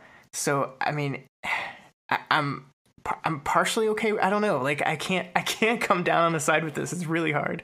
Yeah. I'm not gonna. Yeah, I think we've expressed our complete lack of moral clarity here, and we're gonna have to go meditate on this. So yeah, the Protectorate is not willing to stick out their necks and risk their own people, especially teaming up with villains, notorious villains who they don't trust. And Legend kind of verbally goes after Taylor and is like, "Who are you? And you know, what's going on?" And Taylor admits to Legend that there's someone specific she wants to help, and that this is all for them. Yeah, and I think it's kind of very easy to just write off the good guys here and say, like, you're lazy, you're good for nothing, you're not going to help. But on the other hand, like, if you look at it from their perspective, like, this villain just shows up and says, "Work with us. Here, we have this person for you. Trust us." You can't blame them for not buying it. So I don't know, like, it's just I know we're trying to paint the authority figures here in a bad light again because they're not willing to help, but on the other hand, like, I get it. Yeah, right. It's all very understandable here. I mean, because they're, you know, like you said, that they're kind of the government and they're kind of the police, and their hands are tied in a lot of ways that Skitters are not, and Taylor does not tend to do perspective taking very well. So she's not exactly, you know, we're in her head, so she's not going out of her way to be like, well, I understand that they're under a lot of constraints. She's just like, idiots. So yeah, so she gives a speech about gray morality and says there are no simple answers, and Legend goes, there can be. You can do what's right, which is, and first of all, contrasts directly with Taylor earlier saying to Panacea, sometimes it's hard to do the right thing, and also, and then she thinks immediately after this, I was getting an inkling of what Bitch referred to as words, which made me laugh. I love this so much. And, like, the thing with me is I really want to be on Legend's side here. I like Legend a lot. I think he seems so far like a really decent, well-meaning guy who's just trying to do what's right. But what is right in this situation? Like, what does doing what's right mean in the context of fighting the Slaughterhouse 9? Like, it's really easy to sit there and say, I'm going to stand up for what's right and do the right thing and be above it all. But what does that mean in actual doing it, in actual action? And like Legend means well, and he's trying to do good here, but like, it's nothing. It's meaningless. And like, it doesn't solve any actual situation. It doesn't solve any actual problem. Right. Yeah. I mean, I think Legend is operating from a kind of a highly privileged position in terms of the challenges that he is entitled to face. Like, he's someone who fights, you know, Endbringers, and it's like, what's the right choice here? Oh, you save as many people as you can, and you do as much damage to the Endbringers as you can. And I mean, obviously, I'm simplifying. He probably has all kinds of different missions, but like, Taylor is this young kid with all these like conflicting loyalties and conflicting needs and personal stakes of various sorts, and it's genuinely not easy to just be like, what is the right thing to do here? And every young person gets this, I think. Yeah, maybe easier than older people, actually. And I mean, you could argue that the right thing to do here is to attack the Slaughterhouse 9. I mean, like, so, like, I just like Taylor is talking about how gray morality is, and which of course she's right. She's absolutely right, and it's very wise for a kid to be on this. And then like Legend just comes back with this like meaningless diatribe about, well, you could do what's right. And it's just like, it doesn't serve any purpose. It's not helpful. It doesn't do anything. And I'm just like, dude, like, I understand I understand the goal behind it. And I think those words are important, but at the end of the day, they are just words, and they don't stop 8 superpowered psycho monsters. Yeah. Yeah. I'm on the same page with you there. It's very interesting dynamic there. So we also learn here that Armsmaster escaped from custody, which is obviously relevant because he better not try to escape the city, or they're going to use the bioweapon. Yeah, and I don't think he will. I think Armsmaster and Dragon have run off with each other, and I'm going to make a prediction here, Matt. I think he's going to come back with Dragon during the final fight, and he's going to wreck some shit. And I think he's going to fight off his demons focused in on the Slaughterhouse 9, And then I think there's going to be some fun moments of conflict between Skitter and him because that's too delicious to ignore. And then I think he's going to run away with Dragon. I think he'll be back, but I think he's going to run away with Dragon after that. And maybe hunt out some Dragon Slayers. That'd be cool. All right. This is great. Gotta write all these down. Yeah, so into this chapter, the heroes have proven useless, but Trickster finally has an idea. Oh, good. I'm sure this will be a rational, well thought out, great idea. Yeah, it will have, just like the last plan, it will go off without a hitch. So we move into 13.8, and we're in, we've essentially begun implementing Trickster's plan. The villains are all heading out from Coil's base in a trio of trucks. Taylor retreats into her headspace.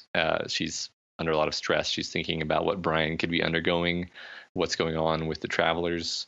She's naming her ninja jutsus to herself.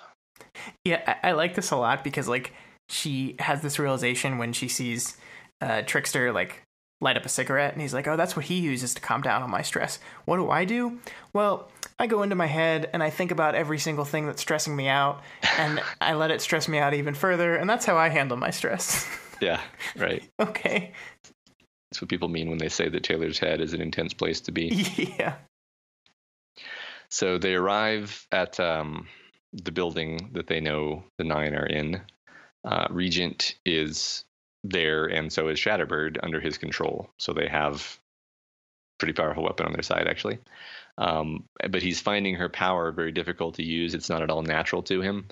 And she's also really, really angry because she's a control freak. And so he's having more difficulty than usual keeping her under control. Yeah, I like the detail behind that. Yeah. I still find just Regent's power just disturbing on every level, even when it's used on terrible monster people. But like, it's still disquieting for me. Mm-hmm. Yeah, I find that using it on Shatterbird doesn't bother me so much, but yeah, okay. So inside the buildings, Taylor's using her sensory power with the bugs, and she finds that there are indeed lots of innocents. And Taylor argues that they be given a chance to escape before the attack commences, but the others want to just proceed with the plan. I like this little bit from her where she says, "The ends justify the means. You realize that when this all goes down, they're going to die, almost guaranteed." And then she thinks to herself, "I directed Sundancer to attack a group of people who included bystanders, but they had been goners already, dead for all intents and purposes. This was something else." I wanted to play a copy of the Alanis Morissette's Ironic song here, but I figured we'd be content flagged. Yeah. So, but this is like Rain on Your Wedding Day. Mm-hmm. Yeah. This is hilariously ironic because Taylor's MO is the ends justify the means. She's been doing that literally this entire book, and then someone else does it, and she's like, "What? You can't do that." Right, and then reflects on the last time that she did that, but then explains to herself how that wasn't the same thing. Oh yeah, but that was different. This is totally different. Yeah. This is wrong this time because I say it is because I'm Taylor. Yeah, literally thinks this was something else. Like, was it, Taylor? And again, she might be right here. I'm not saying that she's wrong, but like, it's just very interesting to look at how her mind deals with these things and how she processes them. Yeah. And what is too far for her and what is completely fine and understandable. And this is all totally like psychologically realistic to me, by the way. I mean, like this feels so authentic to like when you catch yourself doing any kind of like self-justification, which every person does at one point or another. These are the exact little mental maneuvers that you're doing. You're doing this like, oh, what I'm doing is different from that, even though it's the same thing. So yeah. Yep. Especially teenagers. Like, yes. That's like, I mean, we sometimes we forget that Taylor is a child, but Taylor is a teenager. She does not have a fully formed brain yet. And she's doing the best she can. But this is hilariously ironic. Yeah. So it kind of forces their hand because Purity and her gang arrive, and Shatterbird and Genesis taking on a crawler-like form, head out to duke it out with the Pure. And this arrival of the Pure was apparently part of the plan. Is this the time where I mentioned that this plan is really stupid? Brian's captured for one plan, and then this is the shit that they come up with. So let's break this down. We're gonna bring more bad guys to fight to the bad guy fight, and fight those other bad guys, which will hopefully draw out the even more bad guys. So to fight all those bad guys, so that those bad guys are distracted by fighting each other, we can slip in and steal back our bad guy without any of the other bad guys noticing. Yes. Brilliant. Yes. I mean, that's how I would have planned it myself, personally. It's a stupid plan. It's so stupid. So using this distraction, Taylor uses her bugs to guide as many civilians as possible away, and looking for Gru. She finds lots more civilians. She finds one of Parian's dolls, but no Gru anywhere. She does find a few closed off areas that she can't get into with her bugs, she kind of figures, well, like he must be in one of those. So Taylor asks Regent to draw Purity's fire toward the building containing the 9, hoping to sort of nudge them out, which incidentally is the one point where she actually has conflict with Alec, because Alec snaps at her not to distract him. And then the 9 respond by driving all the civilians out of the building ahead of them, and we see that the civilians have been modified surgically to look like members of the 9 and serve as decoys. Man, so this is our first hint that we're going straight back to horror movie again. And yeah, this is disturbing. I mean, like, to take innocent people and make them look like some of the scariest people on the planet is cruel. And like when Bonesaw talks about it later, when she's like, think of how many surgeries it'll take to get them even close to back to what they normally look like. And it's just like, Jesus Christ, like, this is awful.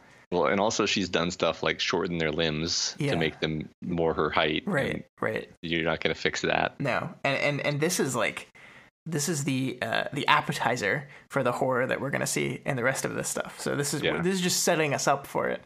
Yeah, no, I remember this is rapidly becoming super, super disturbing. And I remember the first time I read this, just, I don't remember if I actually like had to put it down for a while after this, but it feels like the kind of thing where you just be like overwhelmed with the just like gut churning horror of it. Yeah. So anyway, Skitter, Tattletale, Trickster, and Sundancer and Ballistic teleport inside, and inside is the set of a horror movie, as you said. Yeah, and I think Wildbow, like, his prose here, like, really steps it up and goes into high gear. Like, from now on, the way that things are explained and how like textual it is while they're in this house is just great. Like, almost the first line is like Taylor saying, "They were smells I've gotten to know since the Leviathan's attack: blood, death, and the dank smell of sweat." And it's just like, you're there. You're there instantly. And man, I don't like being there. Yep. So yeah, they're walking through this horrible environment, which really, like you said, very, very immersive writing, and they're gradually checking all the closed up locations that Skitter wasn't able to probe with bugs, and everyone's getting increasingly tense and unnerved, and then they find Brian in a walk-in freezer, and I'm not going to quote the whole thing. So, but basically, his organs, his body has been splayed open and partially flayed, and his organs have been removed and are basically just kind of placed all around him in various chassis. And of course, he's awake and looks up at them as they walk in. And it says, this, I'm quoting this part because it's like the saddest part to me, where it says, "His head was untouched. He looked up at us and he looked harrowed. The look in his eyes was more animal than person. His pupils mere pinpoints in his brown eyes. Tiny beads of sweat dotted the skin of his face, no doubt due to the warmth of the room, but he was shivering. Oh," my voice was a croak, "Brian." And they can't even enter the room because his nerves have been artificially extended and glued all over the floor, so they can't even walk in there. And the most pathetic thing to me is that he can't even speak. Yeah, this is like, it's hard to talk about. Like, this is horrific. This is like Cronenbergian level horror. And this is Brian. Like, this is like this. We've seen a lot of death and destruction, but I don't think we've ever really seen it so close to home for our characters. And this is like, it's like, it was so tough to read. And like, just the oh Brian, like that just like, that's all she can say in that moment. It's just like, it's terrible. I mean, just to isolate that one bit of technique, she's so careful about using cape names when everyone's in costume and when they're doing cape stuff. Yeah.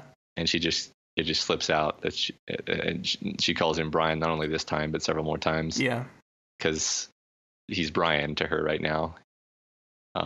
This is the first time in this whole project actually that I've thought to myself while making our show notes, like, I might have trouble reading this part out loud, because it really bears emphasis that this was a really emotionally impactful scene for me the first time, and like, it still gets me on rereads actually.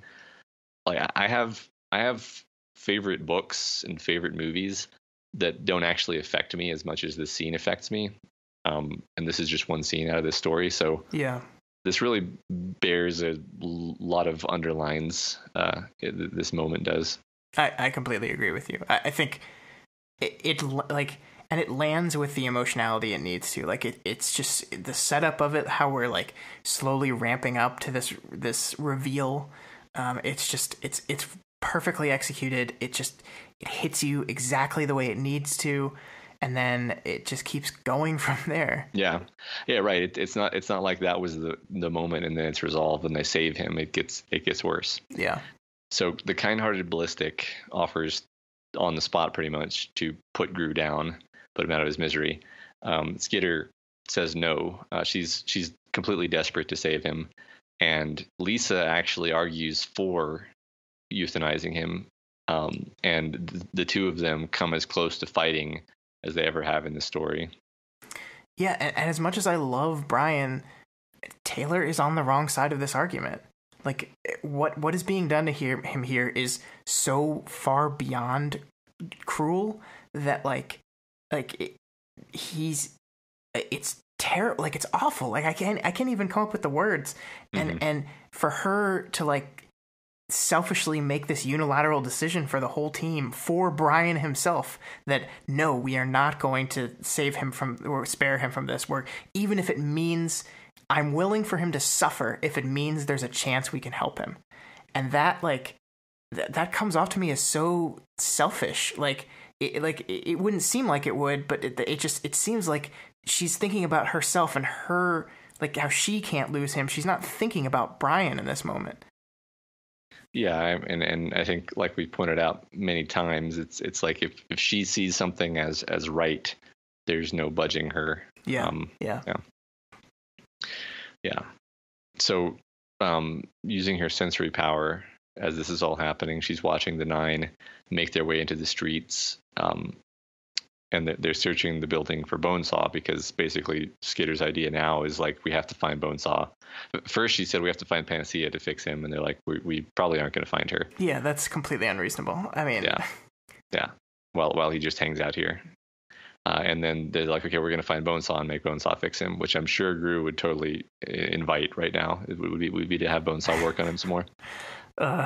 So they finally find Bonesaw, but it turns out that it's actually a decoy, and the actual Bonesaw was hiding and got the drop on them and darted everyone with a paralytic dart, and basically puts everyone out of commission except Skitter, who has her armor.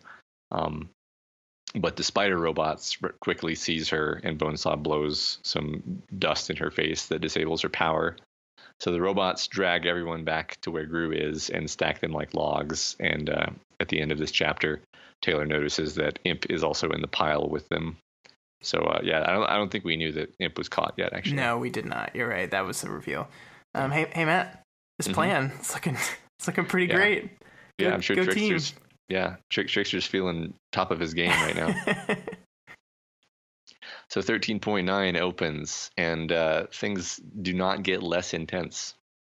So Bonesaw is preparing to vivisect Skitter specifically because she's very interested in Skitter's brain because of basically how Skater's still able to sort of use her power, even though she shouldn't be able to use her power with the drug that Bonesaw gave her. But Skater's commands are like really coarse and almost useless in terms of actually doing anything in this moment. Yeah, and Bonesaw like casually singing like the neck bone is connected to the hip bone, and like all these other bones that are definitely not connected to each other is just the most horrifying thing ever. Yeah. Oh yeah. God. Right.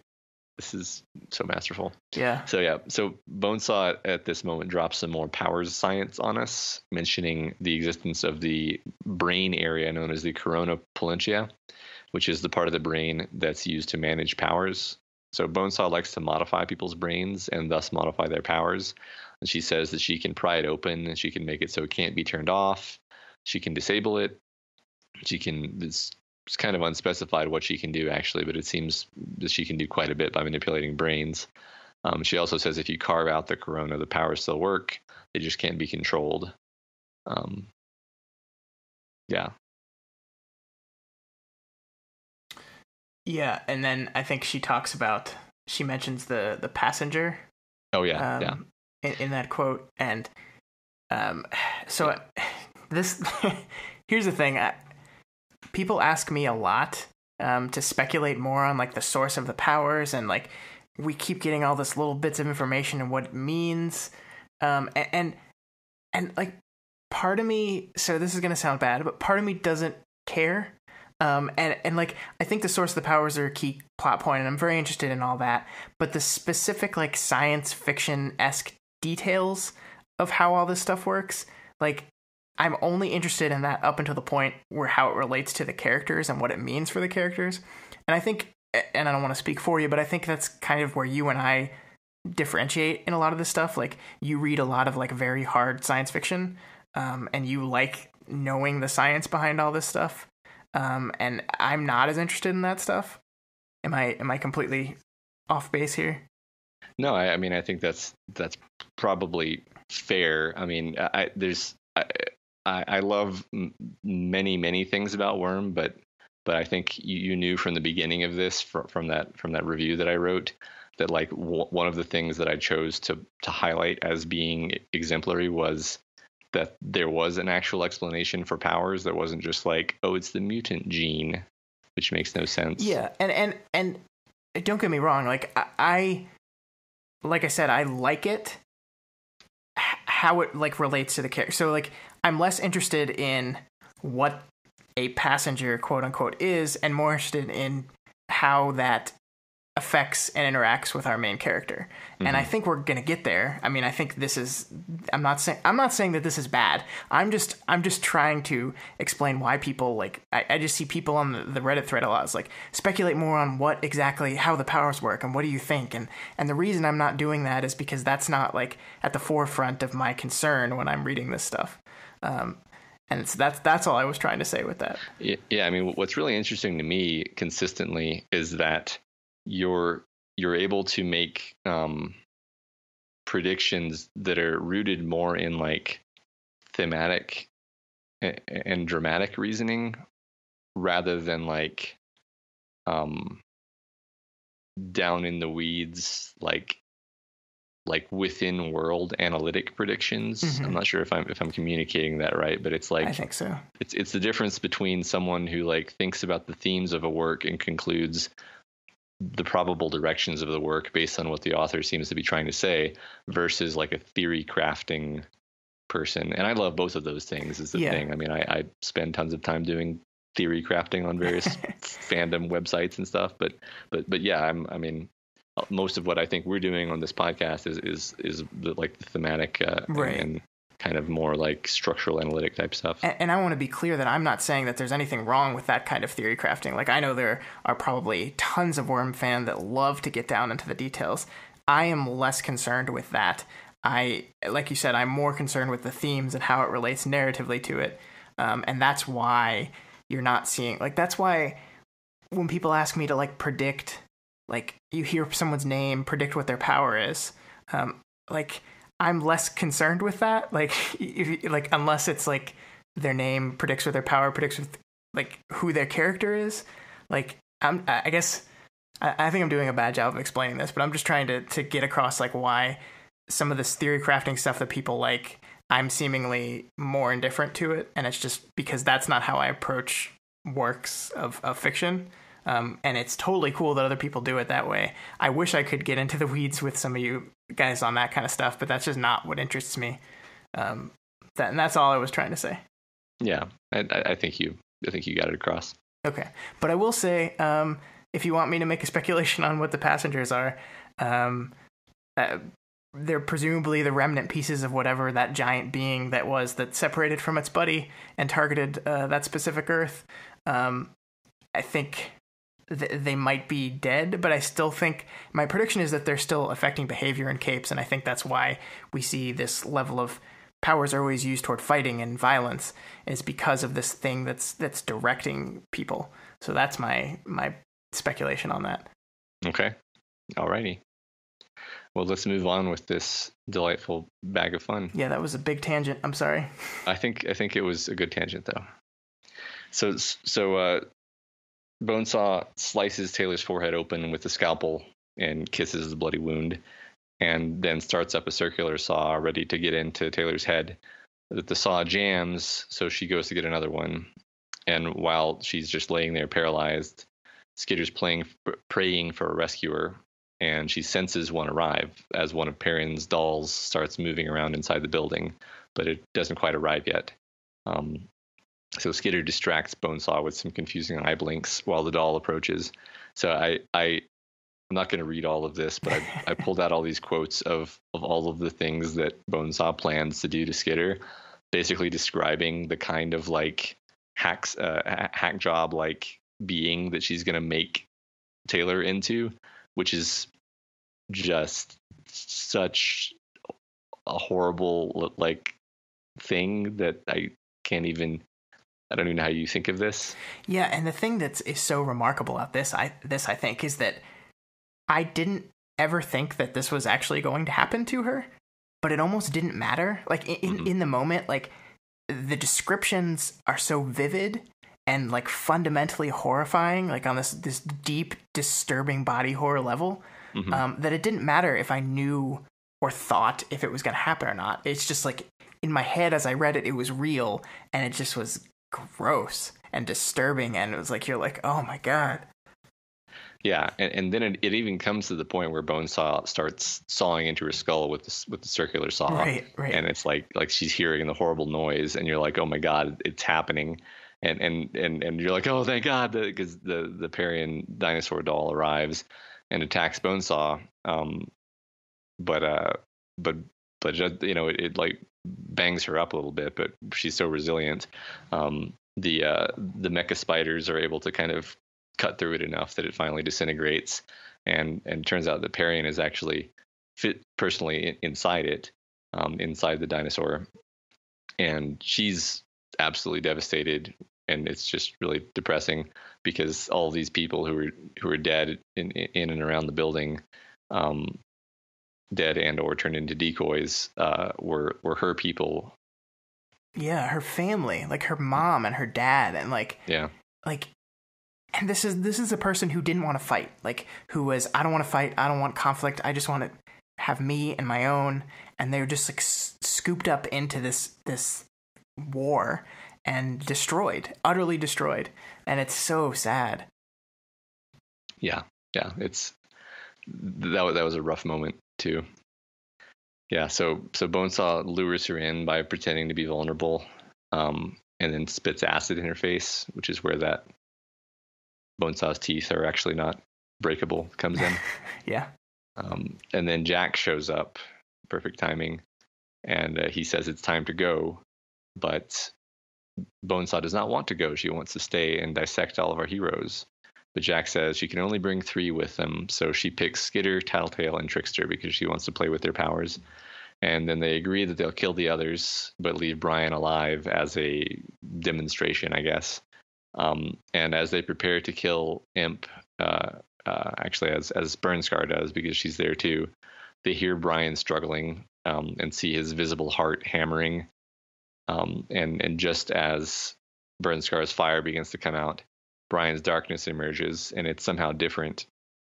And then Taylor is watching the two entities gliding through space, seeing various Earths, seeing possibilities, communicating with each other.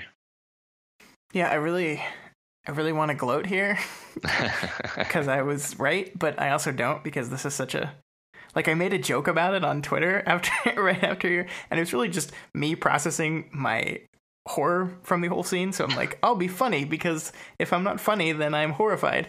And everyone's like, how could you make light of this moment? And I was like, I'm sorry. Yeah. I just, that's how I deal with things. Yeah, sarcasm is our coping mechanism. Yeah. But yeah, so I think we're going to talk a little bit more in the speculation section about, like, my exact line of thought that led me to this. I was very surprised that it was correct. This was a more guess than educated guess on any of my speculation, so I was very surprised. But this is cool, kind of. Yeah. So I'm going to walk through what's happening, and I actually just kind of want your off the cuff, like, thoughts of, like, what you were feeling at the moment, because I remember having a very wrong impression of what was happening, which I think is intentional in terms of how the scene is written, but we can talk about that in a couple of minutes. So suddenly there's another man standing there in the darkness, which Taylor can sense with her bugs, but no one else is aware that he's there.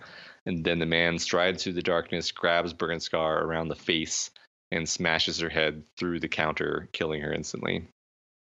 Yeah, and this is like, and I think the basic thing here is, I thought as we were going through the second trigger event that Brian had basically become a god, like a Scion-esque god, and I was kind of like, my initial reaction was, that's kind of lame. Because if he was that powerful, I think it kind of destroys some of the coolness of the story. Obviously, that's not what actually happens, but, like, in that moment, that's kind of what I was feeling. Yeah, I mean, I think it's a really interesting choice made here, because Taylor, I mean, we're gonna go further, but as he keeps doing things, Taylor is misinterpreting what's happening. Yeah, she's like counting his new powers. Yeah, right.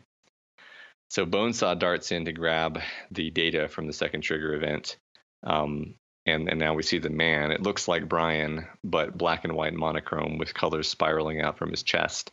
The man grips Bonesaw's hands, and Jack tries to cut him, but it does nothing, so he cuts off Bonesaw's hands so that she can flee. At this point, after the two remaining 9 have fled, the black and white man disappears, and Brian begins to draw his body together somehow. And it takes a very long time. I think Taylor says 5 to 10 minutes, but eventually he heals almost completely and makes his way over to his friends, crawls over to his friends, and then he heals each of them with a different level of power. And then at the end of this, he's on all fours, weeping, and Tattletale urges Taylor to give him space and to let Imp comfort him. And as they leave, Brian is clearly traumatized, and Taylor feels more helpless than ever. Yeah, so, I mean, we find out how he did all these things in the next chapter, but I have no idea who the monochrome Brian is at all. Like, I can't, like, my only thing is that maybe it's a physical manifestation of the passenger thing that Bonesaw was just talking about, but, like, that's my only guess. I have no idea. But I wanted to talk to you in a nerdy way about this trigger event as a whole and what it means, like, in the place in the story, because I think there's a tendency to call this a Deus Ex Machina, but I don't think it's that. Yeah, I mean, it's since the idea of second trigger events has been set up, and this totally fits that circumstance. I don't think that fits as a description. But what we can call this is something that our boy Tolkien coined way back in Lord of the Rings time, which he called it a eucatastrophe, which is, the definition is just a sudden and favorable result of events in a story.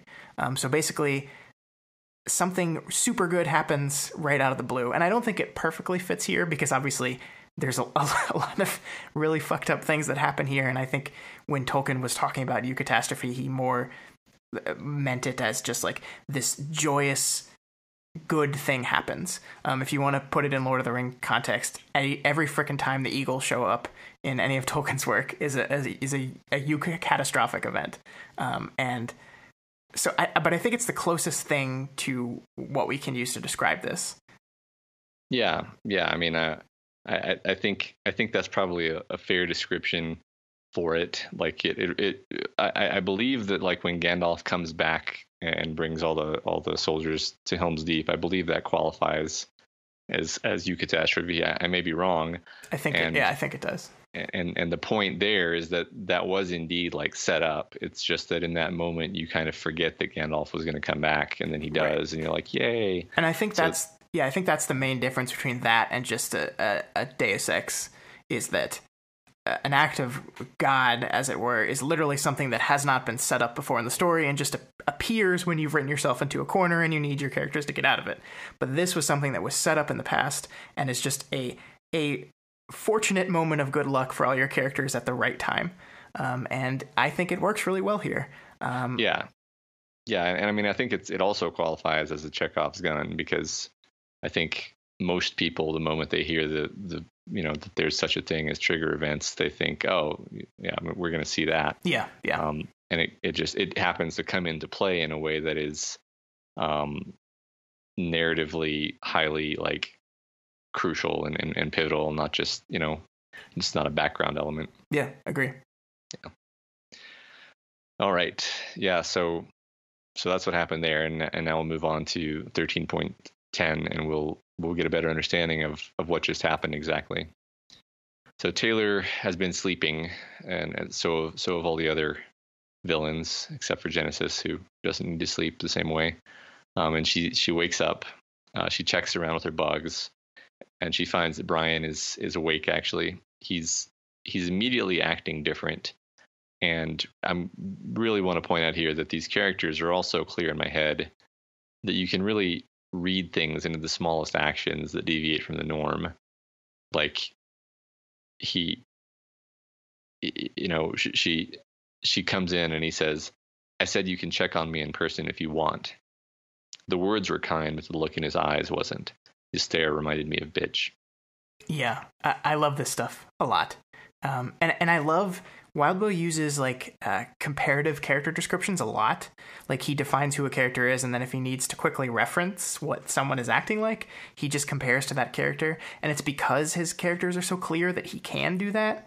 And I think that ties back to his efficiency as a writer. And we get it in this moment. Like his stare reminded me of bitch. We get it. Like it's like lifeless. It's devoid of any kind of normal facial expression reading. Like it's really great. Yeah. And he's mad. Right. Yeah.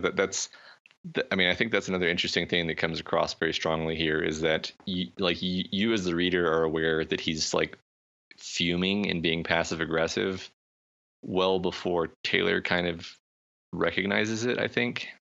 Yeah. And one of the through lines that I want to make sure we keep here is that we're in Taylor's head for this entire chapter. She never once thinks about how Brian is feeling during this entire chapter. She never once wonders aloud, like, if he's okay. Like, she's worried about him physically, but, like, mentally doesn't seem concerned at all. Yeah. It's definitely important chapter in that regard, in terms of showing certain things about how she can be.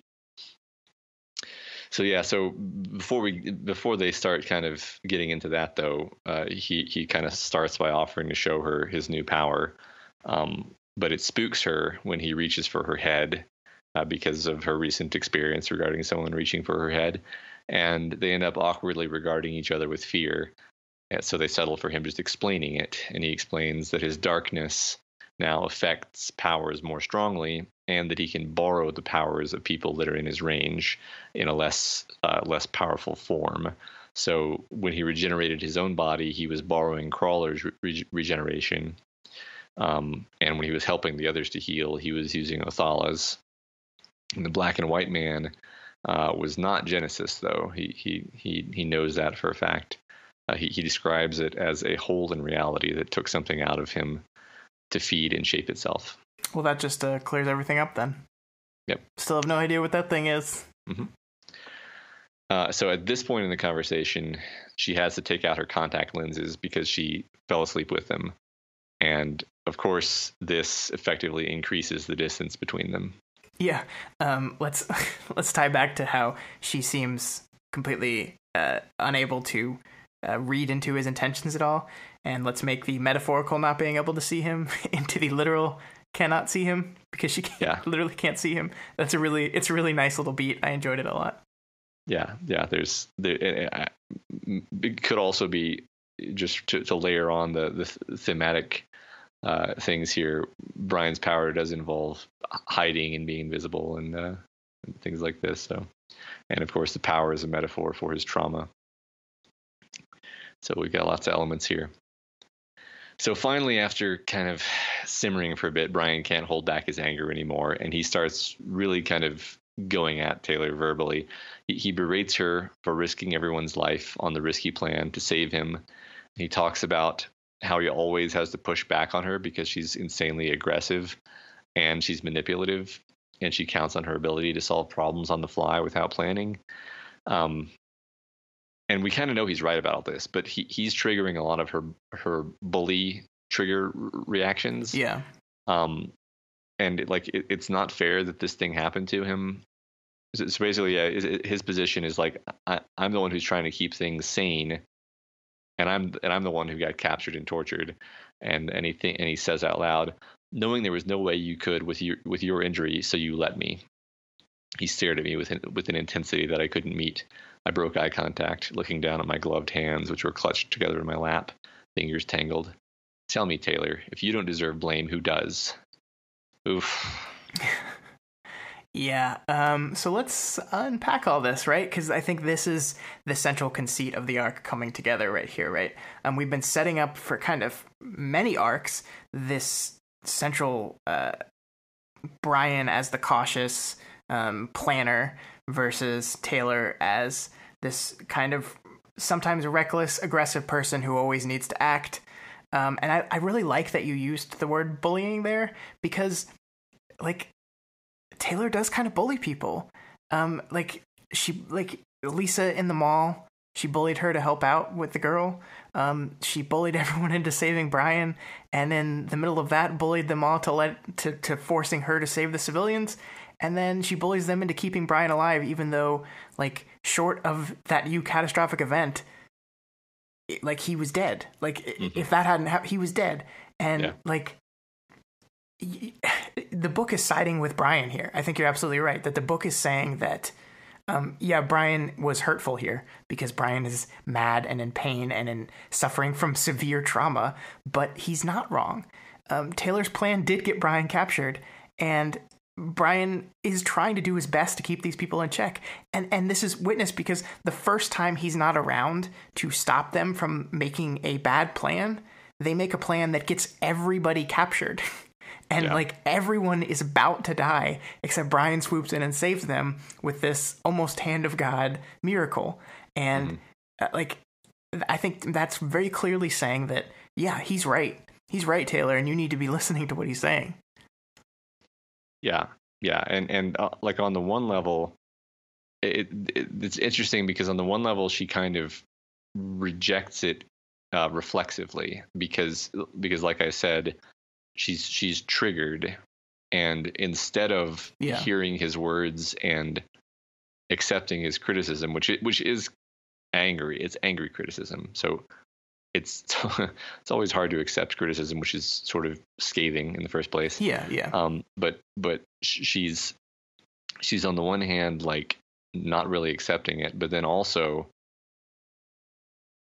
she already feels badly about herself, and she feels responsible for a lot of things. So she does kind of manage to take it from that place to being like, all right, well, I'll just leave, say the word, and I'll just leave the team. I don't deserve to be on the team anymore. You're right. But you're right. She goes from you're wrong to you're right, I'll leave, without ever actually extending him any compassion. Yeah, in fact, she kind of does the opposite, because there's a spot where she says, a part of me wanted to sympathize and hug him and tell him he was okay, but another part of me was angry and wanted to slap him, scream at him, because he was still focused on himself after he just attacked me. And I'm like, Taylor, this isn't about you right now. Like, this guy's going through this horrible trauma, and like, she doesn't see that. She can't, I don't know if she can't see it. I don't know if it's because she's triggered and she can't put herself in his headspace, but like, that's just like, I was so disappointed in her in this moment. Yeah, I mean, I think that is it. I mean, yeah, I guess I am disappointed in her, but I'm also just like sad for her, because it's really obvious here how slave to her own, emotional volatility, I guess. I'm not sure what the word is exactly, but just like, yeah, it's a lot of the time she's driven by these impulses that are basically her like flinch reactions to things she perceives as bullying. And sometimes they serve her well, like when they cause her to save Charlotte. And right here, they're serving her very poorly, and they're getting between her and someone who really needs her help. Yeah. Yeah. And like, he's like, he let out his madness, and then he's reaching out for help. And she just, she just misses it. Right. Yeah. Because yeah, exactly. So at this point, after she says she'll leave, he actually says, "I'm sorry. I'm on edge. I'm spooked. I can't calm down. I shouldn't have said what I did." And he goes on to say, "I won't lie and say I've suddenly realized I'm in love with you. I really don't know what I feel, so I can only comment on what I think. I can say I respect you on a lot of levels, even if I can't figure you out." But Taylor's still just like too hurt to be like, okay, you know, you were just basically tortured to death. Maybe I can extend you a bit of sympathy. So Taylor goes to make tea for herself and to get him some water. And while she does this, she sends a message to the PHQ, and then she heads back and watches TV with Brian. Yeah, and then I love the ending of this, because I think this encapsulates everything we've been talking about. Because at the end, after everything that Brian has just told her, after Brian has told her how reckless she is and how much it's putting them in danger and how he almost died because of it, and how scared he is, how vulnerable she is, she ends the chapter talking about the fact that Brian said that he liked me. and that's like, he confessed his feelings for me after a fashion. I had a special place in his thoughts, even if he didn't know what they mean exactly. And it's like, Taylor, like, it's like she heard all these things that he said, and the only one that she focused on was, he kind of likes me. And I'm just like, you missed the point entirely. Like, and I this is like heartbreaking for me, because I'm so upset with her. Yeah, I mean, I don't know if it's interesting to think about, because I don't know if there's a clear answer as to like what's causing her blindness to his suffering here. Because like, the dude was like sitting up awake, basically staring at a wall. Yeah, for who knows how long, and she's just like, well, let's watch TV together, I don't know, and that's why I feel like the steps forward Taylor made in the last arc have kind of been walked back a little here. Like, this demonstrates that she is still very much controlled by that bully innocent paradigm, she categorizes things, and she can only respond to it in that specific sort of way. And it's like, and there's a moment in here, and Matt, we talked about this beforehand, and this could be just us like reading into stuff way too much, but at the end of this chapter, we see Taylor order new glasses. Her contacts were run out, and she has to take them out, and she calls up Coyle's henchman and orders new glasses. And when she switched from glasses to contacts, we read that as a symbol of Taylor's growth and her change. And if we read that as a symbol of her growth, then we have to look at reverting back to glasses as like a symbol of her regression in a way. And I think if you look at arc 12 versus arc 13, I think you can see that. I think you can see where she takes steps forward and then she's taking steps back. And I think that's important to the overall Slaughterhouse 9 arc, because right now they just beat them, right? They've killed one of them. They've removed Mannequin. Bonesaw doesn't have hands, so they're winning, right? Kind of.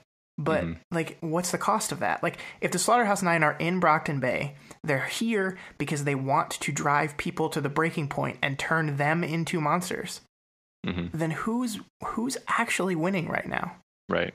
And I think that this all goes into that, and it's masterful. Like, it's absolutely masterful. I loved it.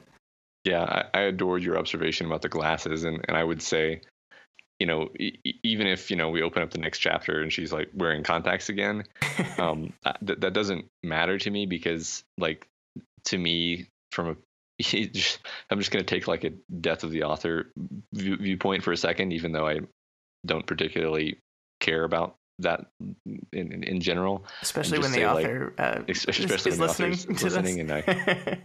and I wish him well. But like the placement of the fact that she takes off her contacts and orders glasses within this scene feels so like purposeful to me. Yeah, I agree. I agree. Once you pointed it out, I mean, I frankly didn't notice and make the connection before that. But it's like, yeah, this is a signpost of regression. I think I like that interpretation anyway. I'm not going to say that is what it is, but I like that interpretation. And that's the great thing about literature, is I think that's as valid interpretation as anything else. And Wildbow could come back tomorrow and say, no, that's not what I was doing at all. She just ordered some glasses.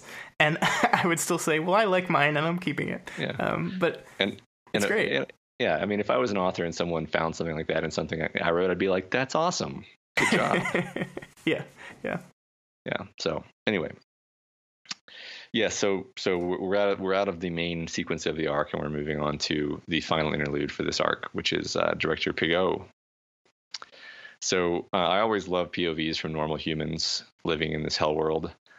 So she's doing paperwork, which is a nightmare of handwritten, increasingly frenzied stacks, because they don't have any computers and things are too hectic. So in a sense, she's giving us a perspective on how the recent months have been for normal people. Yeah, I can't even imagine. It's like Hurricane Katrina times 1,000. And then you take all electronics away too. So literally there are no electronics. Like, I can't. How do you do that? How do you survive? I don't know. Yeah, I can't imagine. Yeah, so I think this may be the first time that we get to see stats on parahuman population. So normally the ratio is 8,000 humans to one parahuman in urban areas, but in Brockton Bay, it's much lower, meaning there are many more parahumans proportionally. And she sees herself, interestingly, as representing the people without powers. And that's interesting to me because she's in charge of the protectorate teams. And so she's aware that the eyes of the nation are on Brockton Bay, and they're on her in a sense. Yeah, I like this viewpoint though, because I think she does demonstrate that fundamental disconnect between people with powers and people without. She speaks on behalf of the protectorate, but she also brings to the protectorate that point of view of normal people, because they can't possibly know what it's like to be a normal person in this world anymore. They are not normal. They are more. Yeah, and they frequently display a complete disconnection with the concerns of normal people. Right. So Kidwin comes in and brings her a computer, because they finally got some computers back in town. And she tells him to call the heroes back in for a meeting. And then she logs into the computer that he's given her and uses Dragon's invasive 10,000 factor authentication to log in. This is crazy. Yeah, I thought that was hilarious. And that's our future too, of course. So she starts reading up on the Nine now that she has this computer. So she watches a few videos from over the years, mostly from prior members of the Nine who are dead now. And then she watches Case 01, which depicts Legend, Alexandria, Eidolon, and Hero preparing to engage Siberian for the first time. I think this may be the first on-screen actual talking from Alexandria that we've seen in the or maybe from Eidolon too, actually. And this is also, I think, the first mention of Hero at all. Yeah, you're right about that second one. I don't remember with Alexandria. I know we've seen Eidolon before, but I don't remember about Alexandria. But yeah, Hero, I had never heard of this person before. In fact, when they talked about Siberian walking away from the triumvirate, they specifically mentioned Try, so there was no fourth person. So I don't know if she's walked away from them multiple times, or they've just kind of written this guy out of existence, so they don't know that he was just completely decimated by this person. I don't know. Yeah. I'm not sure how we're supposed to read that at this point, but yeah, basically this hero named Hero, who apparently was fairly iconic if he was hanging out with these guys, was torn limb from limb by Siberian, and then she shattered Alexandria's eye socket, and of course Alexandria is invulnerable. Yeah. Scott, do you notice the scar on Alexandria's face in our banner image now? I mean, I do now. I thought it was just like a part of the helmet or something. This is really cool attention and detail, though. I love our banner image. Thank you so much, Lonsheep. I love. Yeah. I have, it's my background on my computer. I love it. It's awesome. Yes, I noticed the scar immediately and I chuckled. So. Yeah, so then Big O notices the actual legend has intruded and is actually kind of like peering in through her window awkwardly. And we learn, so he comes in and talks to her, and kind of as they're walking along, we learn that Legend is gay and has adopted a child with his partner. Yeah, this is really cool, because I think when I discussed both Flechette and Amy in previous arcs, there was some comments and responses around how gay people in this world within the story are thought of and represented in the world. And it seems like Legend as being one of the most well-known, well-respected superheroes around, and what it appears to be is openly gay. So it seems like this world is pretty progressive as far as that goes. So that's pretty cool. I like that a lot. Yeah, I like that touch quite a bit too. So yeah, they continue to chat. They talk about the idea of second and third generation parahumans and how powers tend to manifest in children more by proximity to adult capes than by genetic relation to adult capes. And they also mention that there's a 5-year-old third generation cape with powers now. Yeah, this is really cool. I don't know how that would work. I really thought it was genetic, but now it seems like we're moving away from that. But I like, I like the hints at this being an exponential problem, right? If powers are manifesting sooner and sooner and easier in future generations, and we know that the younger your powers manifest, the stronger you usually end up being, we're going to have a real problem in another generation or two. We're already having big problems right now, but it's going to be more people. It's going to be more powerful people. It'll get worse and worse and worse, and it's basically non-sustainable. Mm-hmm. Yeah, that's interesting. So they receive and read Skitter's message that she sent in the last chapter, alerting them that Burnscar is dead and Bonesaw is temporarily disabled, and make note of her adding to the end, "Thanks for the help." I do appreciate that they're able to pick up the sarcasm in a written message, because I constantly have that problem. Yeah, I think Pigo should be good at that. So then they call the meeting with all the capes. So basically that includes all the Brockton Bay heroes that we know, and then all of Legends team. And she pep talks everyone, telling them that they'll need to attack hard and win absolutely, and basically just wipe out the 9 without allowing the opportunity for the bioweapon to be used. It's a really, really well thought out plan. There's a lot of good plans. Yeah, just fight really hard. Just hard. Yeah. And don't die. I really do like this though, because I remember it was a few arcs ago when I was talking about in the wake of the Leviathan attack, how it just was kind of crazy that all the heroes just left Brockton Bay to its own devices.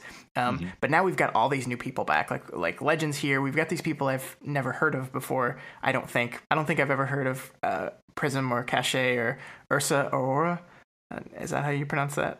I don't know. I've never heard of these Sounds three capes before, so I think it's kind of showing how things have escalated with the 9 now, that they're calling people back in for help. Things are getting bad, even though these people aren't allowed per the rules to directly interfere with things, they're here to try to help out. And that defines the escalating stakes a lot. Yeah. Yeah, we'll end the chapter with another note in that regard. So yeah, the Undersiders, turns out they're discussing the other villains, basically the lay of the land, and they're mentioning that the Undersiders actually come out of this whole arc looking extremely badass, because according to the Protectorate point of view on things, the Undersiders went after the Nine twice, and 4 of the 9 are now either dead, captured, or injured badly. And Pigot says the Undersiders do not pull their punches, which I thought was really interesting because actually, funnily enough, they do. Yeah. Skitter's constantly like choosing not to overly harm and especially not kill people. And then they say the Travelers are more moderate, but the Travelers have somewhere between 16 and 56 kills under their belts. So I just wanted to ask, like, do you think this is cognitive dissonance under the hero's part? What am I missing here? Yeah, probably a little. I mean, I think it's like Skitter has become like the figurehead for the Undersiders, and they just don't know what to do with her, because she's just like this confusing force that they can't figure out, and she seems like constantly winning, like she hasn't lost yet. And like, so they just don't know what to do. So if they're looking at threats, they can probably consider her like one of the biggest threats so far, because if she ever directly opposes them, she seems to pull wins out of her ass. And I think they're just associating the Travelers as separate from that, even though they were fairly key in every victory they've had. It's just Skitter's the one that keeps talking to them with crazy bug person. So they just associate this stuff to the Undersiders more than the other side. Yeah, I think you're right. I think they seem to not be aware of the role the Travelers played in this arc, actually. And then, yeah, so we already knew that Armsmaster escaped, but here's where Pigot voices her suspicion that Dragon helped him escape. Yeah, I like that suspicion comes from Pigot and not one of the other capes. I think it shows, intentionally or no, like this bond and trust between capes that work together. And because Pigot is this non-superpowered individual, she can see outside of that. Because, of course, we know, or at least we have a pretty good idea that, Dragon probably did help him escape. That's probably exactly what happened. So I like that comes from her. And it shows like how capes can't perceive things that non-capes can. Yeah. It is a very interesting viewpoint. It's kind of an outsider viewpoint on relative to what we've been seeing up to this point. She's just as untrusting of Dragon as I am. Yeah, that's very interesting. We're both gonna get hated. Yeah, you're getting lumped in with Pigot. It's never good. It's never good. Yeah. So her plan to deal with the 9 is to use a combo of Vista and Clock Blocker to control the movements of the 9, and then to drop a warhead from a stealth bomber on them. And in the interim, Flechette will be testing her physics-breaking bolts against Siberian. Yeah, this plan is about as good as Trickster's. Let's just drop a bomb on him and then see if Flechette can work. And if not, okay. I mean, on the other hand, it is funny to me because we were just talking about how like when the Undersiders and Travelers were, ordering weapons and explosives and stuff, how that was like, a different genre. And it's like, well, this is, I don't know what genre this is, but Pigot is basically just like, I have access to a stealth bomber. Yeah. I have access to whatever I need. I'm just going to solve the problem. Like it doesn't even need to be complicated. I just need to keep them in one spot for a little while. That's it. Yeah, I mean, this is classic government response to problem. Mm-hmm. Let's drop a bomb on it. Yeah, totally. And then after everyone leaves, except for Legend, she admits to him that they're not just dropping a conventional warhead, they're dropping Bakure's leftover stuff as well. Yeah, and they're specifically waiting until all the other villain groups engage in combat first, before they do that, to kill everyone at once. So this is what I get for saying I liked Legend earlier in the thing. Because now Legend is party to this, and I'm sure he's not going to stop it from happening. The system is corrupt. Burn it down. Skitter for president. I do think that this is kind of a connection to the common thread we're seeing here, which is what the presence of these people, the Slaughterhouse 9 does to people.